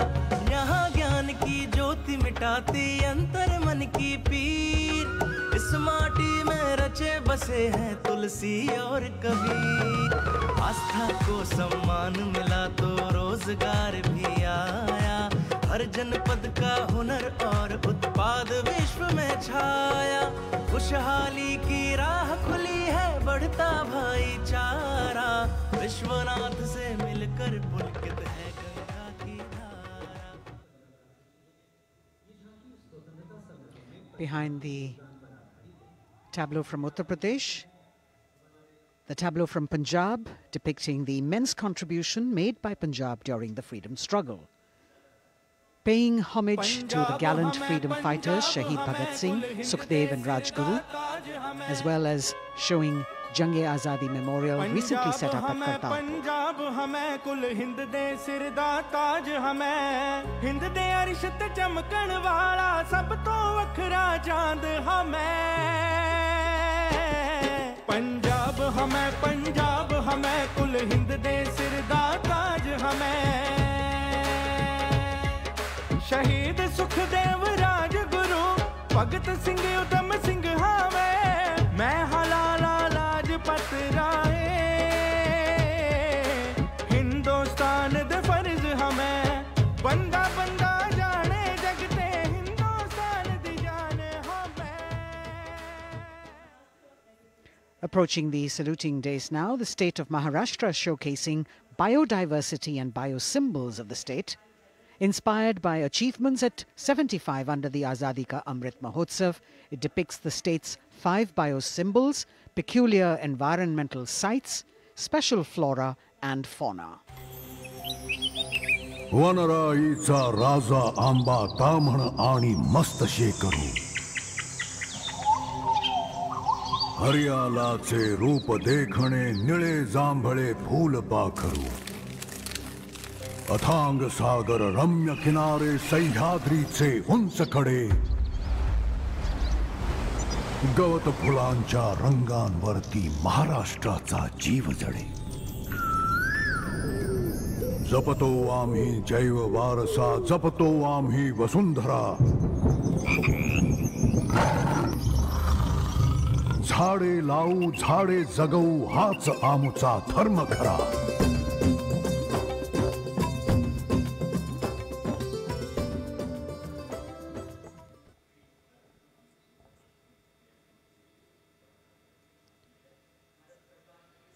तिहत्तरवें गणतंत्र दिवस परेड में अब संस्कृति मंत्रालय की झांकी श्री औरोबिंदो के 150 वर्ष। 15 अगस्त 1872 को जन्मे श्री औरोबिंदो भारतीय स्वतंत्रता संग्राम के प्रवर्तक, आध्यात्मिक श्री नेता, अरविंद का कहना भारतीय दार्शनिक, मेरे योग जीवन गुरु, के 3 महर्षि अनुराग और एक दृष्टा कवि थे। पहला, मेरा दृढ़ विश्वास कि जो भी उपलब्धि, प्रतिभा, शिक्षा और संसाधन ईश्वर ने मुझे प्रदान किए हैं, वह सब उन्हीं के हैं। दूसरा, जिसने मुझे आक्रांत किया है कि मैं किसी भी प्रकार से ईश्वर के दर्शन कर सकूं। मेरा तीसरा अनुराग है कि सामान्यतः लोग देश को एकजुट वस्तु के समान खेतों और चरागाहों, वनों और नदियों के एक विस्तार के रूप में देखते हैं। मेरे लिए देश मां है, उसके प्रति मेरा श्रद्धा भाव है और मैं उसकी पूजा करता हूं।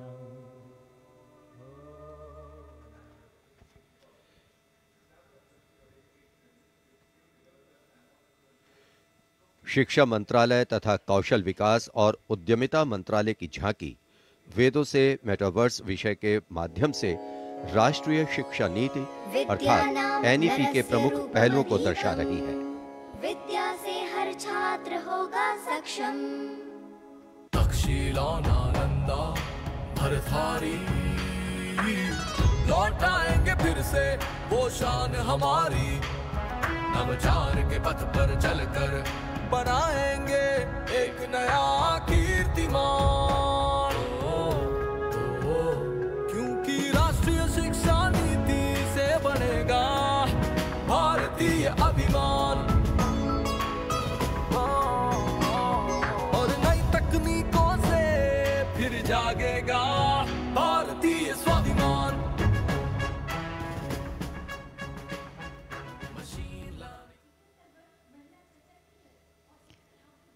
Approaching the saluting base now, we have the Ministry of Communication Department of Posts tableau, India Post Resolve at 75, Women Empowerment.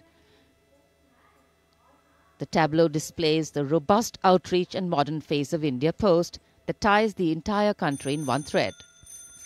लो आ गए हम फिर से एक बार, हाथों में चिट्ठी और दिल में लिए प्यार। हो रेत या समुंदर, जंगल हो या पहाड़, कंधों से कंधे मिला के रहते हैं हम तैयार। खोल के दरवाजा देखो आया आपका डाकिया, खोल के दरवाजा देखो आया आपका डाकिया। सुकन्या समृद्धि लाए हम, बचत खाते से संचय हो उत्तम। डिजिटल भारत को लेके अपने साथ दोस्ती का बढ़ाते हुए हाथ। देखो देखो देखो देखो, खोल के दरवाजा देखो आया आपका। Coming up now, the tableau from the Ministry of Textiles showcasing the theme Shuttling to the Future. The concept of this tableau is inspired by the shuttle used in weaving. This traditional weaving shuttle transforms to a space shuttle, reflecting the evolution of traditional textiles to futuristic technical textiles. India's strength, its textiles, natural fibers, now emerging as a global key player in technical textiles.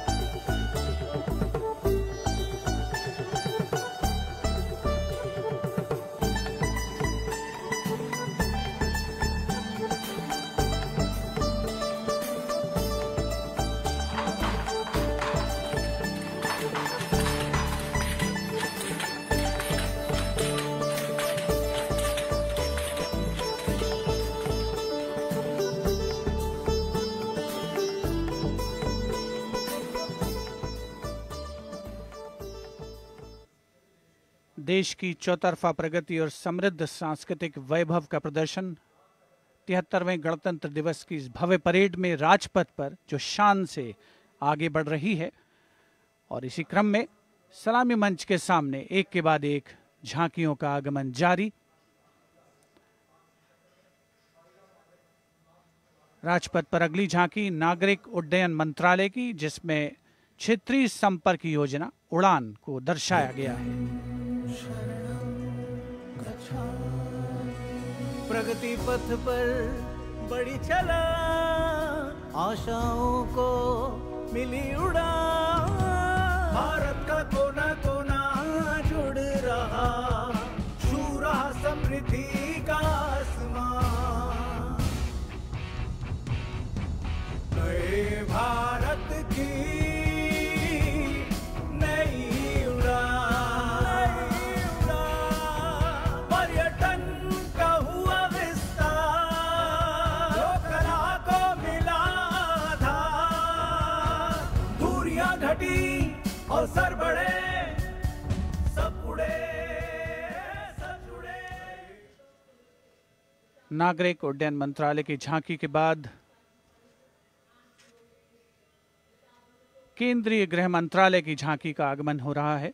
उपस्थित जनसमूह इन क्षणों को अपने mobile cameras में कैद करने के लिए तत्पर। सीआरपीएफ की शौर्य, त्याग और वीरता की गाथा दर्शाती ये झांकी सलामी मंच के सामने पहुंच रही है। पहले भाग में सरदार पटेल द्वारा सीआरपीएफ को राष्ट्रपति का ध्वज प्रदान करने को दर्शाया गया है। बीच में हॉट स्प्रिंग्स लद्दाख का प्रदर्शन है और चौथे भाग में सरदार पोस्ट की लड़ाई का प्रदर्शन। सीआरपीएफ सदा अजय, भारत माता की जय। लौह पुरुष ने जन्म दिया, सीआरपी का गठन किया, लेकर ध्वज पताका रणवीरों का चयन किया।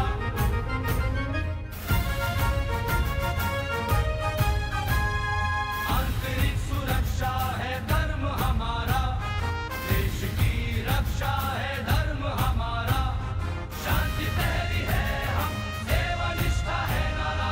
सीआरपीएफ सदा अजय, भारत माता की जय। जय जय भारत, जय जय CRP.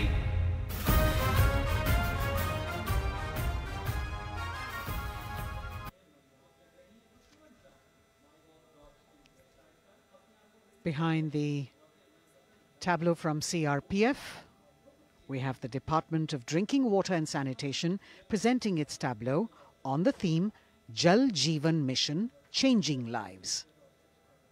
The Prime Minister had announced in August 2019 that he would like to remove centuries-old drudgery that is being faced by women and children in fetching water and improving the quality of life in rural India.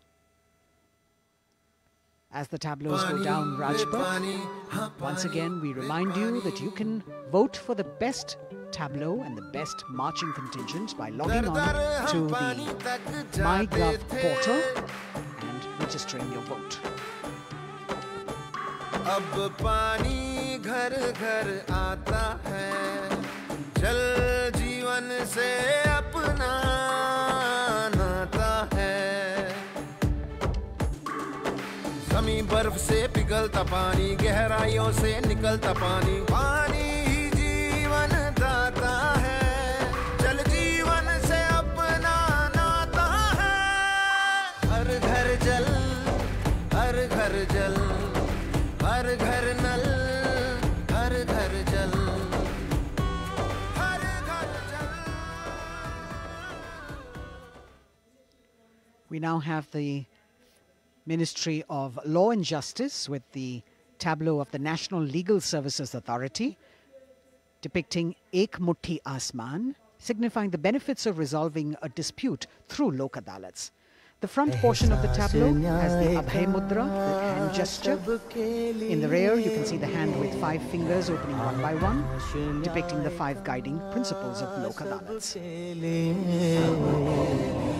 उल्लास न्याय का सबके लिए, विश्वास न्याय का सबके लिए, अपने इस हिंदुस्तान पर हक हमारा भी तो है, इंसाफ के इस आशिया पर हक हमारा भी तो है। एक मुट्ठी आसमान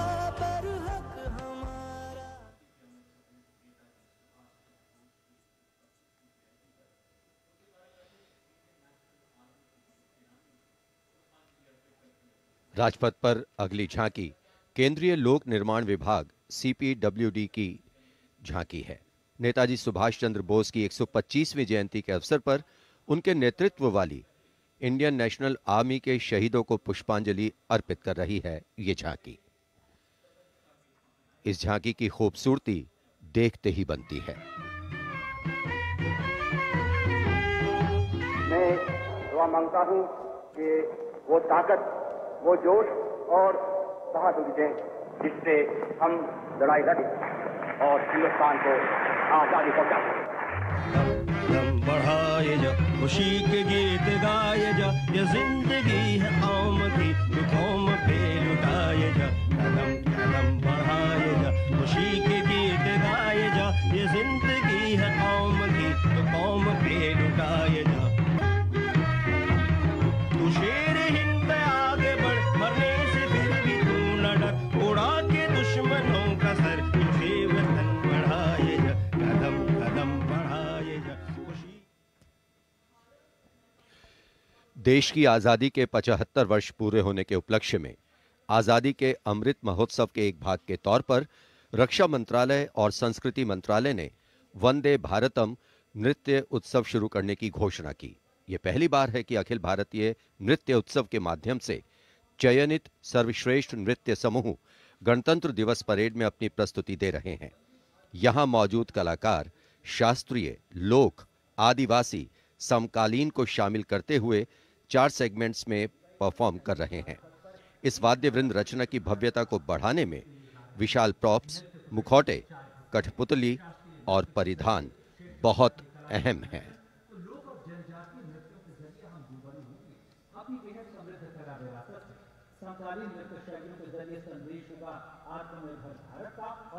अंतिम दौर में निर्णायक मंडल ने गणतंत्र दिवस परेड में नृत्य कौशल प्रदर्शन के लिए 15 राज्यों से 485 नर्तक की 36 टीमों का चयन किया।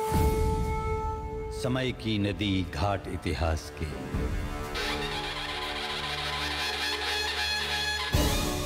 सदी दर सदी पाठ विश्वास के, संस्कृति की धारा सनातन बहे, ऋचाएं कथाएं पुरातन कहे, अनुभव से पाया गहन ज्ञान है, आत्मोन्मुखी योग है, ध्यान है। यहाँ दिव्य परिवेश है शांति का, यह है देश सौंदर्य की कांति का।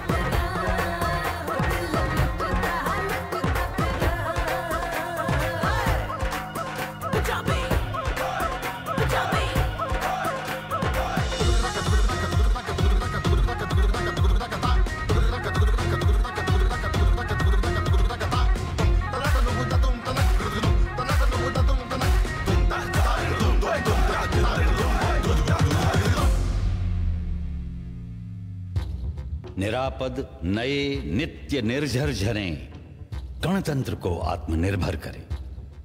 मयूरी झलक झिलमिलाई धरा, युवा इंद्रधनुषात रंगों भरा। आशीष सूरज का पाया तभी, रहें देश में स्वस्थ सुंदर सभी। सभी रंग वर्णों में एकत्व हो, यही स्वत्व हो और यही तत्व हो।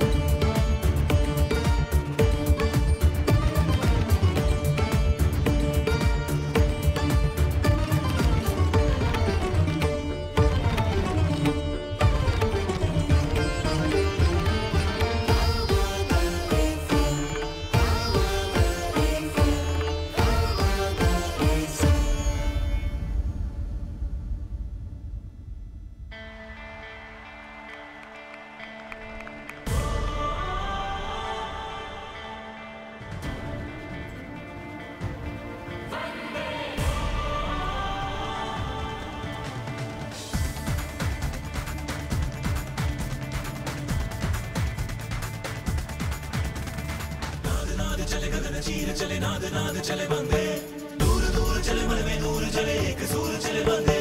नाद नाद चले गगन चीर चले नाद नाद चले बंदे, दूर दूर चले मन में नूर चले एक सूर चले बंदे। वंदे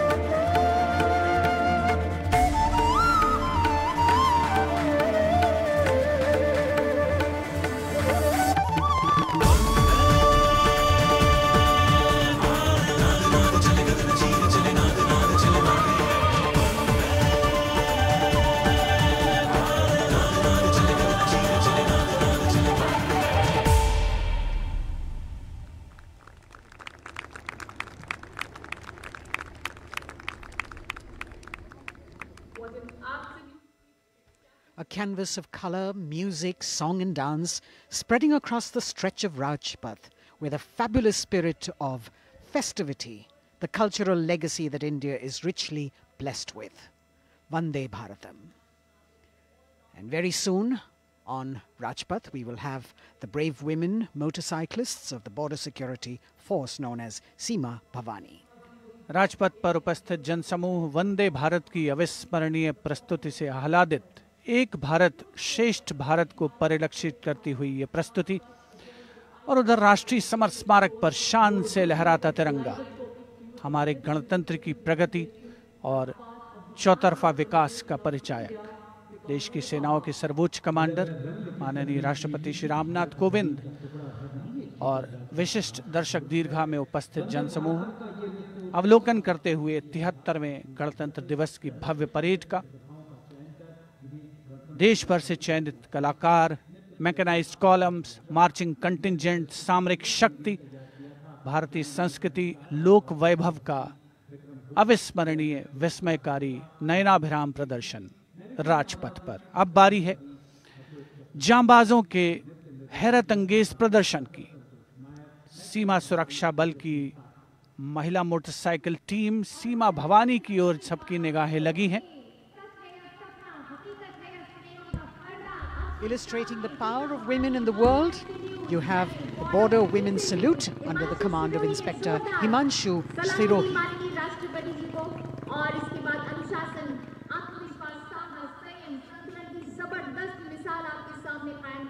A spectacular display of their hard work, dedication and confidence. And in front of the saluting days now, the kneeling position, single Sub-Inspector Sonia Bhavari presenting her salute to the Supreme Commander. महिला सशक्तिकरण का प्रदर्शन chair riding. Constable अनिमा कुमारी अपनी motorcycle पर सवार होकर पूरे आत्मविश्वास के साथ चेयर राइडिंग फॉर्मेशन में और सामाजिक संदेश बेटी बचाओ बेटी पढ़ाओ रिवर्स राइडिंग करते हुए ये टीम सुदृढ़ सुप्रशिक्षित होकर राजपथ पर मौजूद। Constable Rajvinder Kaur with double back riding, and behind her we've got Constable Anupam Kumari with opposite direction side riding double.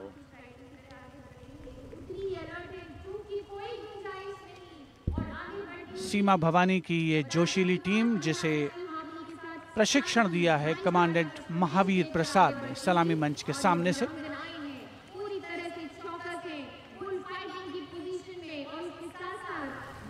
Participating after 4 years after their debut in 2018, this is indeed a fabulous moment for all of us to take pride in the power of women, and especially the women of the BSF. अभिनंदन। Constable Gurpreet और constable खुशबू के नेतृत्व में 7 सदस्यीय team और गुलिस्ता का प्रदर्शन, गुलदस्ता, एरोबिक, हैरत अंगेज कारनामों को अंजाम देते हुए ये सीमा भवानी की टीम सीमा सुरक्षा बल से कांस्टेबल प्रतिभा सिंह और कांस्टेबल नंदिता के साथ 12 सदस्यीय टीम बेखौफ संतुलन और निर्भीकता से एरोबिक मुद्राओं का प्रदर्शन करते हुए उपस्थित जनसमूह विस्मृत, आह्लादित, प्रसन्न। और अब पिरामिड फॉर्मेशन। सलामी मंच के सामने पहुंचने के क्रम में 33 महिला जांबाजों का प्रसिद्ध और विशाल पिरामिड कांस्टेबल उषा देवी, कांस्टेबल श्रुति आयरोली, कांस्टेबल नीता हंसदा जिसमें शामिल।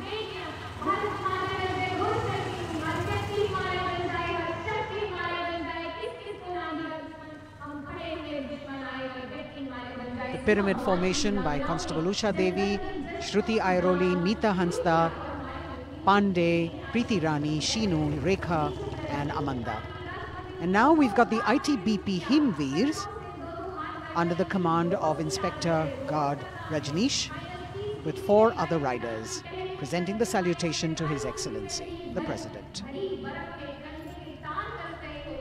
भारतीय सीमा के हिमवीर, भारतीय तिब्बत सीमा पुलिस के प्रहरी यहाँ राजपथ पर लोटस फॉर्मेशन में कांस्टेबल अश्विनी पराते, कांस्टेबल शिवकरण रावत के साथ 15 जवान आकर्षक फॉर्मेशन में, और उसके ठीक पीछे फ्लाईपास्ट की रोमांचक फॉर्मेशन कांस्टेबल मोनू और उनके साथ कांस्टेबल रशीद खान के साथ अन्य जवान फिट इंडिया के संदेश को भी प्रतिपादित करने का प्रयास कर रहे हैं। Horizontal bar exercise. Fitness is the way of life for these brave soldiers, the ITBP. We've also got the 6 men balance, a magnificent display of balancing techniques. Constable Sandeep Kumar and Constable Raman Singh leading this dangerous act.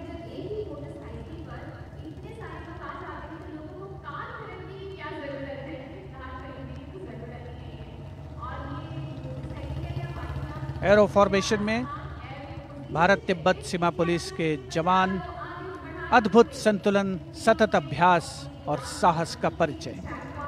और कुछ ही क्षणों के पश्चात flypast का प्रदर्शन होगा। और आमतौर पर हम देखते हैं जमीन से, लेकिन इस बार आसमान से भी नज़ारा देखने को मिलेगा फ्लाईपास्ट के दौरान उन्नत वायुयानों का। और यहाँ सलामी मंच के समक्ष हिमवीर आगे बढ़ते हुए और उधर राष्ट्रपति भवन के पीछे से उन्नत वायुयान वायु विचरण की मुद्रा में आगे बढ़ रहे हैं। The grand finale of the 73rd Republic Day Parade with a fabulous display of balance and skill. The Jaguar positions, the symbol of spirit of the snow warrior, conveying the message that they are the sentinels of the Himalayas. Constable Dharmendra, Ashok Kumar and Vivek Khokar. All eyes now focusing on Rashtrapati Bhavan, from where we will have the flypast by 75 aircraft of the Indian Air Force and the Indian Navy participating in that grand show. So we saw perfect balance, total concentration and absolute discipline here on the ground. It's a windy day, so the wind definitely plays a role in getting the balance right. And we now move from these beautiful moves to eyes in the sky from the direction of Rashtrapati Bhavan. The first formation going past the saluting base, Rahat, comprising 5 ALH aircraft in arrowhead formation, led by Wing Commander H.S. Chima, Wing Commander G.D.K. Reddy, Wing Commander S. Jamkas, and Wing Commander J. Rathore, Wing Commander Nenwa. और अब कुछ ही देर में सलामी मंच के ऊपर होगी मेघना फॉर्मेशन। ग्रुप कैप्टन मनीष गुहा, जो चिनूक को उड़ा रहे हैं, नेतृत्व कर रहे हैं। अन्य पायलट मी-17 को उड़ा रहे हैं wing commander N Mehrotra, wing commander गोपी कृष्णन, स्क्वाड्रन लीडर मोहित और स्क्वाड्रन लीडर पी.एन. रेड्डी।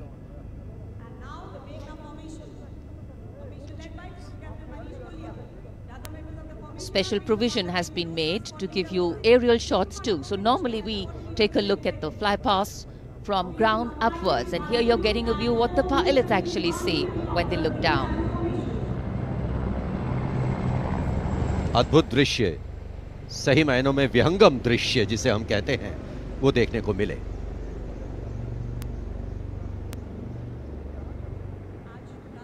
और इसके बाद तिरंगा फॉर्मेशन, जिसका नेतृत्व कर रहे हैं विंग कमांडर गिरीश कुमार और अन्य pilot wing commander Y Shridhar, squadron leader वीर कुमार, स्क्वाड्रन लीडर चंदन पटनायक और विंग कमांडर गोपी कृष्णा। इस फॉर्मेशन में 5 सारंग ALH लैडर फॉर्मेशन में तिरंगा फहराते हुए दिखेंगे।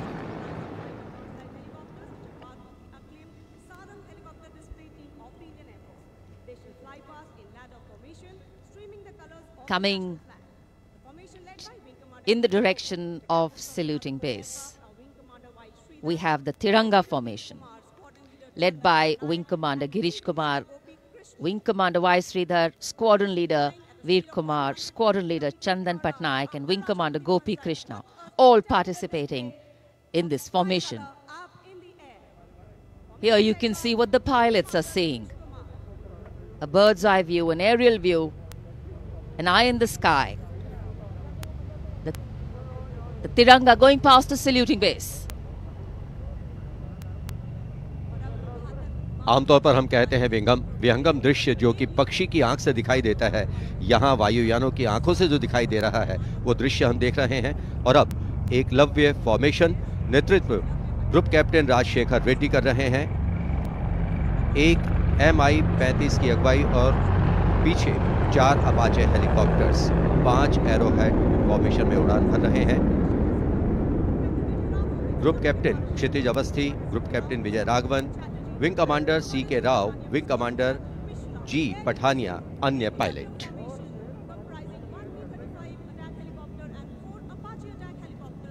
Traditionally, flypasts also serve as an aerial salute. They show respect, display aircraft and showcase flying skills and delight the public.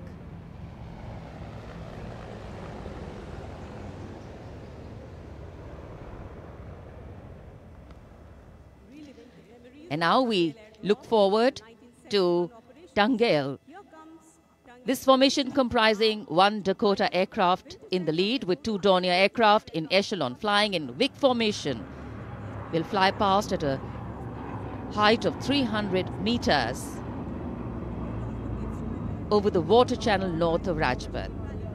The Dakota is being flown by Wing Commander S.S. Gehlot, the Dorniers by Wing Commander Shubham Mishra and Wing Commander Abhishek.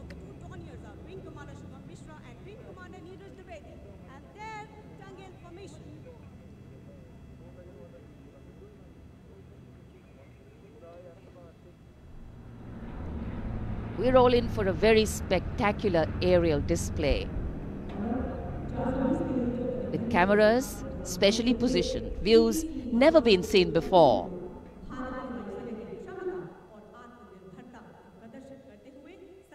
Taking you up to the heights, they go, touching the sky with glory.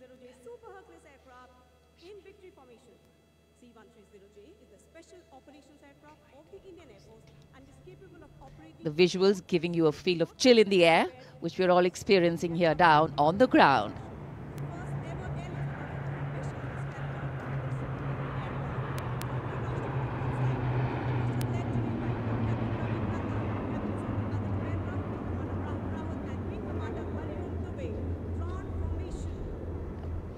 और अब त्राण formation, इसमें आगे एक C-17 और पीछे 2 C-130 400 metre की ऊंचाई पर राजपथ के उत्तर में वाटर चैनल के ऊपर से निकल रहे हैं। नेतृत्व कर रहे हैं ग्रुप कैप्टन रविनंद और दूसरे पायलट्स हैं wing commander Rahul Rawat, wing commander Hariom Dubey.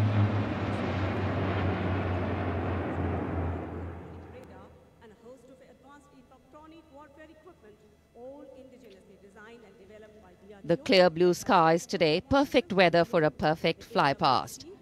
And for these men in blue of the Indian Air Force, the blue sky seems to be just an extension of them as they take wing and vanish into the blue.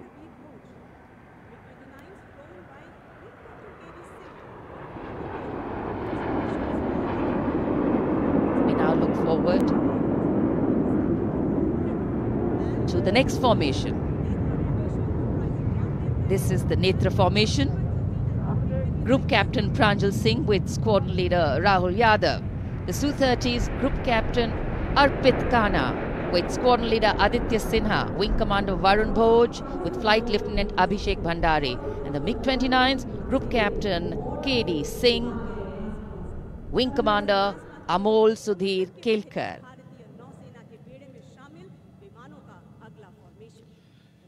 ये विमान विभिन्न शहरों से उड़ान भरते हैं, अनुशासन, समन्वय और सटीकता से अपनी अपनी उड़ान को अंजाम देते हैं।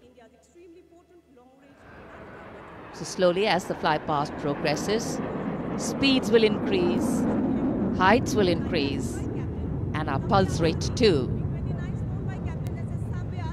और अब वरुण फॉर्मेशन, नेतृत्व कर रहे हैं कैप्टन नामबियाद सुदीप। इस फॉर्मेशन में एक P-81 विमान और पीछे 2 MiG-29 विमान विग फॉर्मेशन में उड़ान भरते नजर आ रहे हैं। अन्य पायलट हैं MiG-29 के कैप्टन S.S. सांब्याल और wing commander C.V. Bhatt.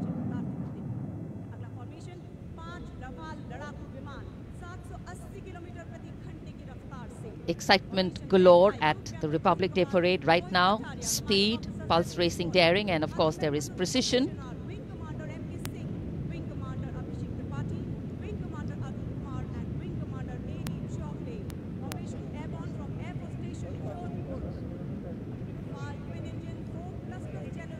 Beautiful visuals.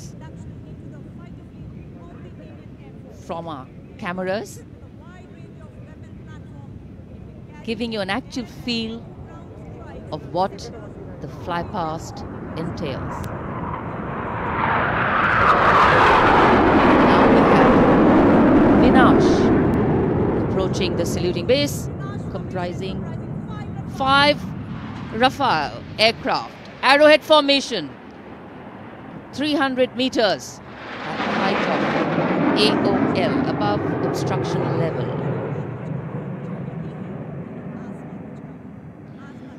पलक झपकते ही ये यहाँ से ओझल हो जाते हैं, लेकिन दूरदर्शन के कैमरा इनको दूर तक कैप्चर करते हैं। और अगली फॉर्मेशन के लिए अब आप तैयार हो जाइए। अगली फॉर्मेशन है बाज। इस फॉर्मेशन में 1 Rafale, 2 Jaguar, 2 मिग-29 UPG, 2 Sukhoi 30 MKI विमान 7 एरोहेड फॉर्मेशन में 300 मीटर की ऊंचाई पर उड़ान भरेंगे। नेतृत्व विंग कमांडर विक्रम कर रहे हैं। अन्य पायलट हैं जैगवार में ग्रुप कैप्टन एन अभिषेक और सैफ जैदी, मिग-29 ए रंजन और विंग कमांडर मुकेश, सुखोई में विंग कमांडर करण डोगरा और विंग कमांडर ए के तिवारी। और ये आए बाज फॉर्मेशन में।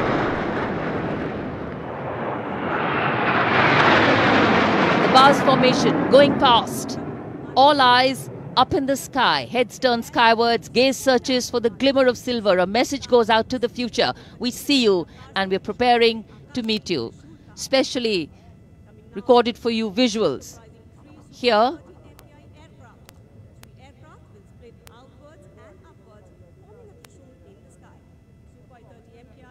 after the buzz, we now look forward to the Trishul formation, comprising 3 Su-30 MKI aircraft, which will fly past in big formation at 900 kilometers per hour, maintaining 300 meters AOL over water channel north of Rajpath. This formation will pull up and outward for the Trishul maneuver. Going higher up into the clouds and then peeling into 3 different directions. The Trishul formation under the command of Group Captain A. Dhankar. The other pilots, Group Captain Karan Deo and Wing Commander Gaurav Sharma.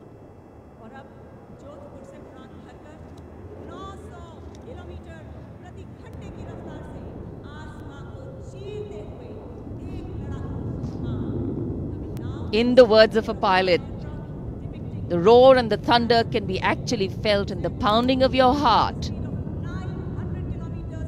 As these visuals tell you, absolute concentration, absolute precision, flying from different places, all coordinated to perfection. And now we have the Vijay formation. 1 Rafale aircraft will be flying in at 900 kilometers per hour behind the Tiranga formation, maintaining 300 meters AOL.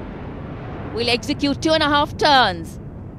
Group Captain M. Jam in this aircraft, you can see carrying out the vertical Charlie, touching the sky with glory. आज़ादी का अमृत महोत्सव मना रहे हैं हम, और आज़ादी के 75 वर्ष इसी वर्ष हम पूरे कर रहे हैं। और इसी उपलक्ष्य में अब अगली फॉर्मेशन है अमृत। इस फॉर्मेशन में 17 जैगवार विमान 75 की आकृति बनाते हुए सलामी मंच के ऊपर से गुजरेंगे। इस फॉर्मेशन की अगुवाई कर रहे हैं group captain Avinash Singh, group captain गौरव अर्जारिया और विंग कमांडर संदीप जैन। अन्य पायलट हैं group captain NP Verma, wing commander प्रखर, विंग कमांडर रोहित राय, wing commander Siddharth, wing commander अंकुश तोमर और wing commander Pawar. What a splendid display it is. For the first time, we also have some naval colleagues of the Indian Armed Forces flying with their Air Force colleagues.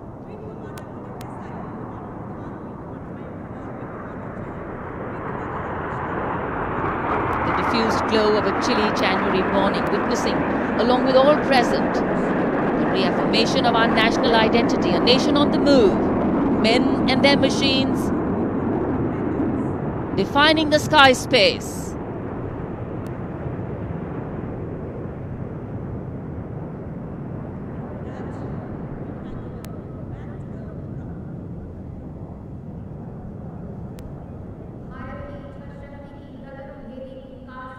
And so after enthralling everyone here as these magnificent men in their flying machines head towards their landing base, our hearts also land back to ground earth. नभम स्पर्शम Deeptam, आकाश की ऊंचाइयों को शान से छूना है, ये मूल मंत्र है हमारी वायुसेना का। रोंगटे खड़े करने वाले और सभी को रोमांचित करने वाले फ्लाईपास्ट के हम यहाँ राजपथ पर साक्षी बने। And what a splendid display it's been today. From the solo power of a soldier to the combined and many times over multiple power of man in sync with machine, inspirational, rewarding, and definitely applauditory.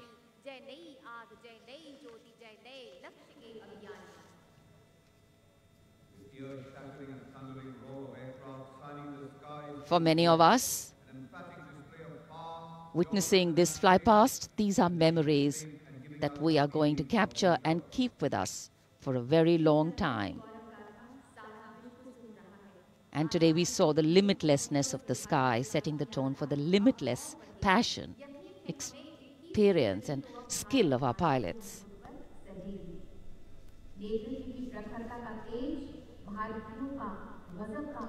For any celebration to have meaning, its reasons need to be lived collectively, and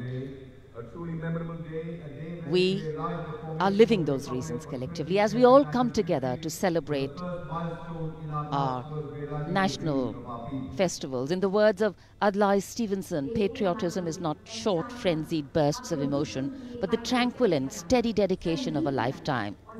And so, let us then rededicate ourselves today to ensure that the safety, sanctity and security of the country comes first, always and every time. जब हम भारत के गणतंत्र बनने के बाद के इन वर्षों के इतिहास पर नजर डालते हैं, तो भारत को नई ऊंचाइयों पर पाते हैं। सही मायनों में भारत ने लोकतांत्रिक गणराज्य का एक ऐसा उदाहरण प्रस्तुत किया है, ऐसा मार्ग प्रशस्त किया है, जिस पर राष्ट्रवासी गर्व महसूस करते हैं। Freedom in the mind, strength in the words, pureness in our blood, pride in our souls, and zeal in our hearts.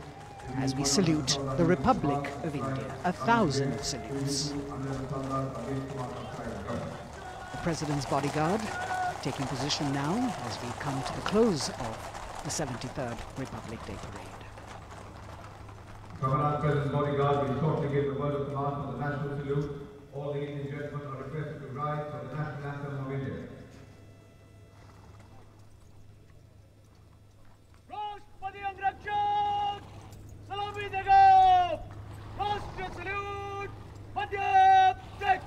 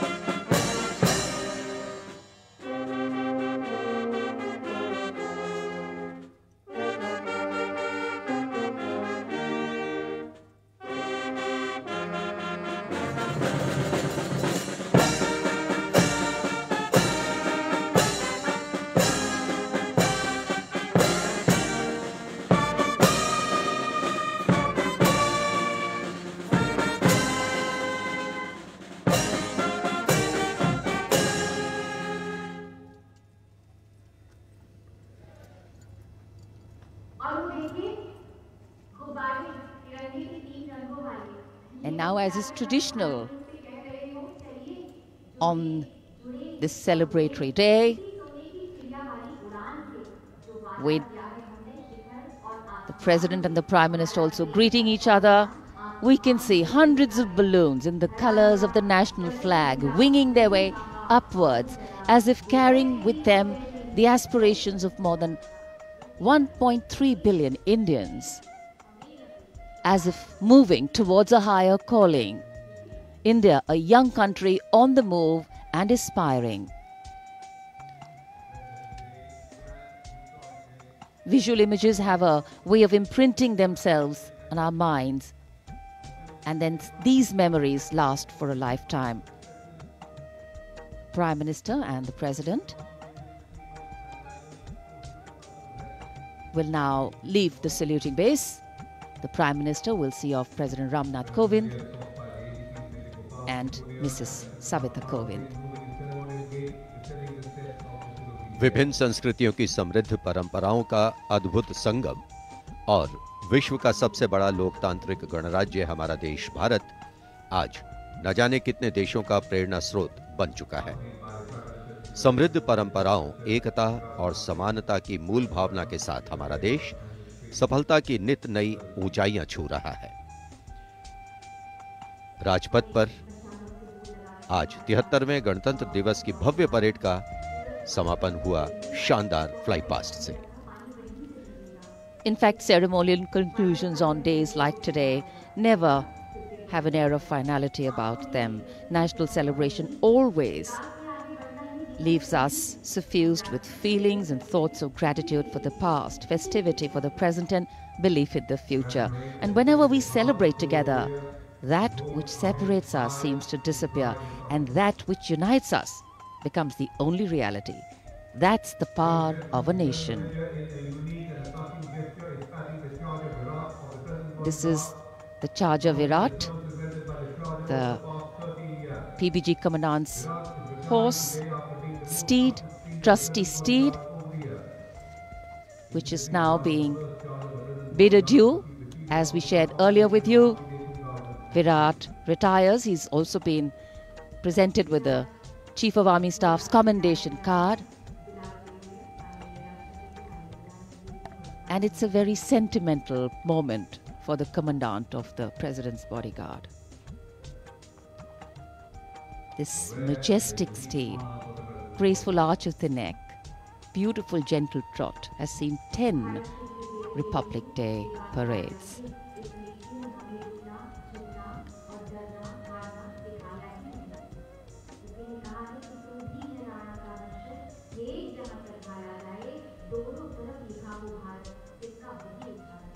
Another successful Republic Day celebration here in the capital, New Delhi. The Prime Minister and Defence Minister seeing off the President.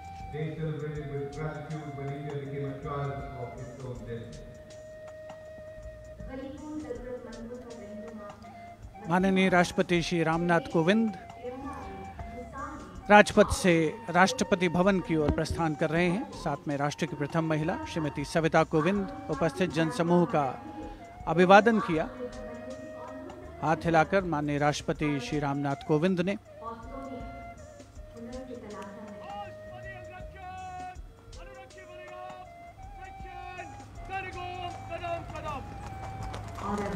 President bodyguard के सजीले घुड़सवार अंगरक्षकों का दस्ता commandant colonel Anoop Tiwari के नेतृत्व में अपने घोड़े विराट पर, जिसे कुछ ही समय पूर्ण भावभीनी विदाई दी गई। वर्षों तक जिसने प्रेसिडेंट बॉडीगार्ड की सेवा की है,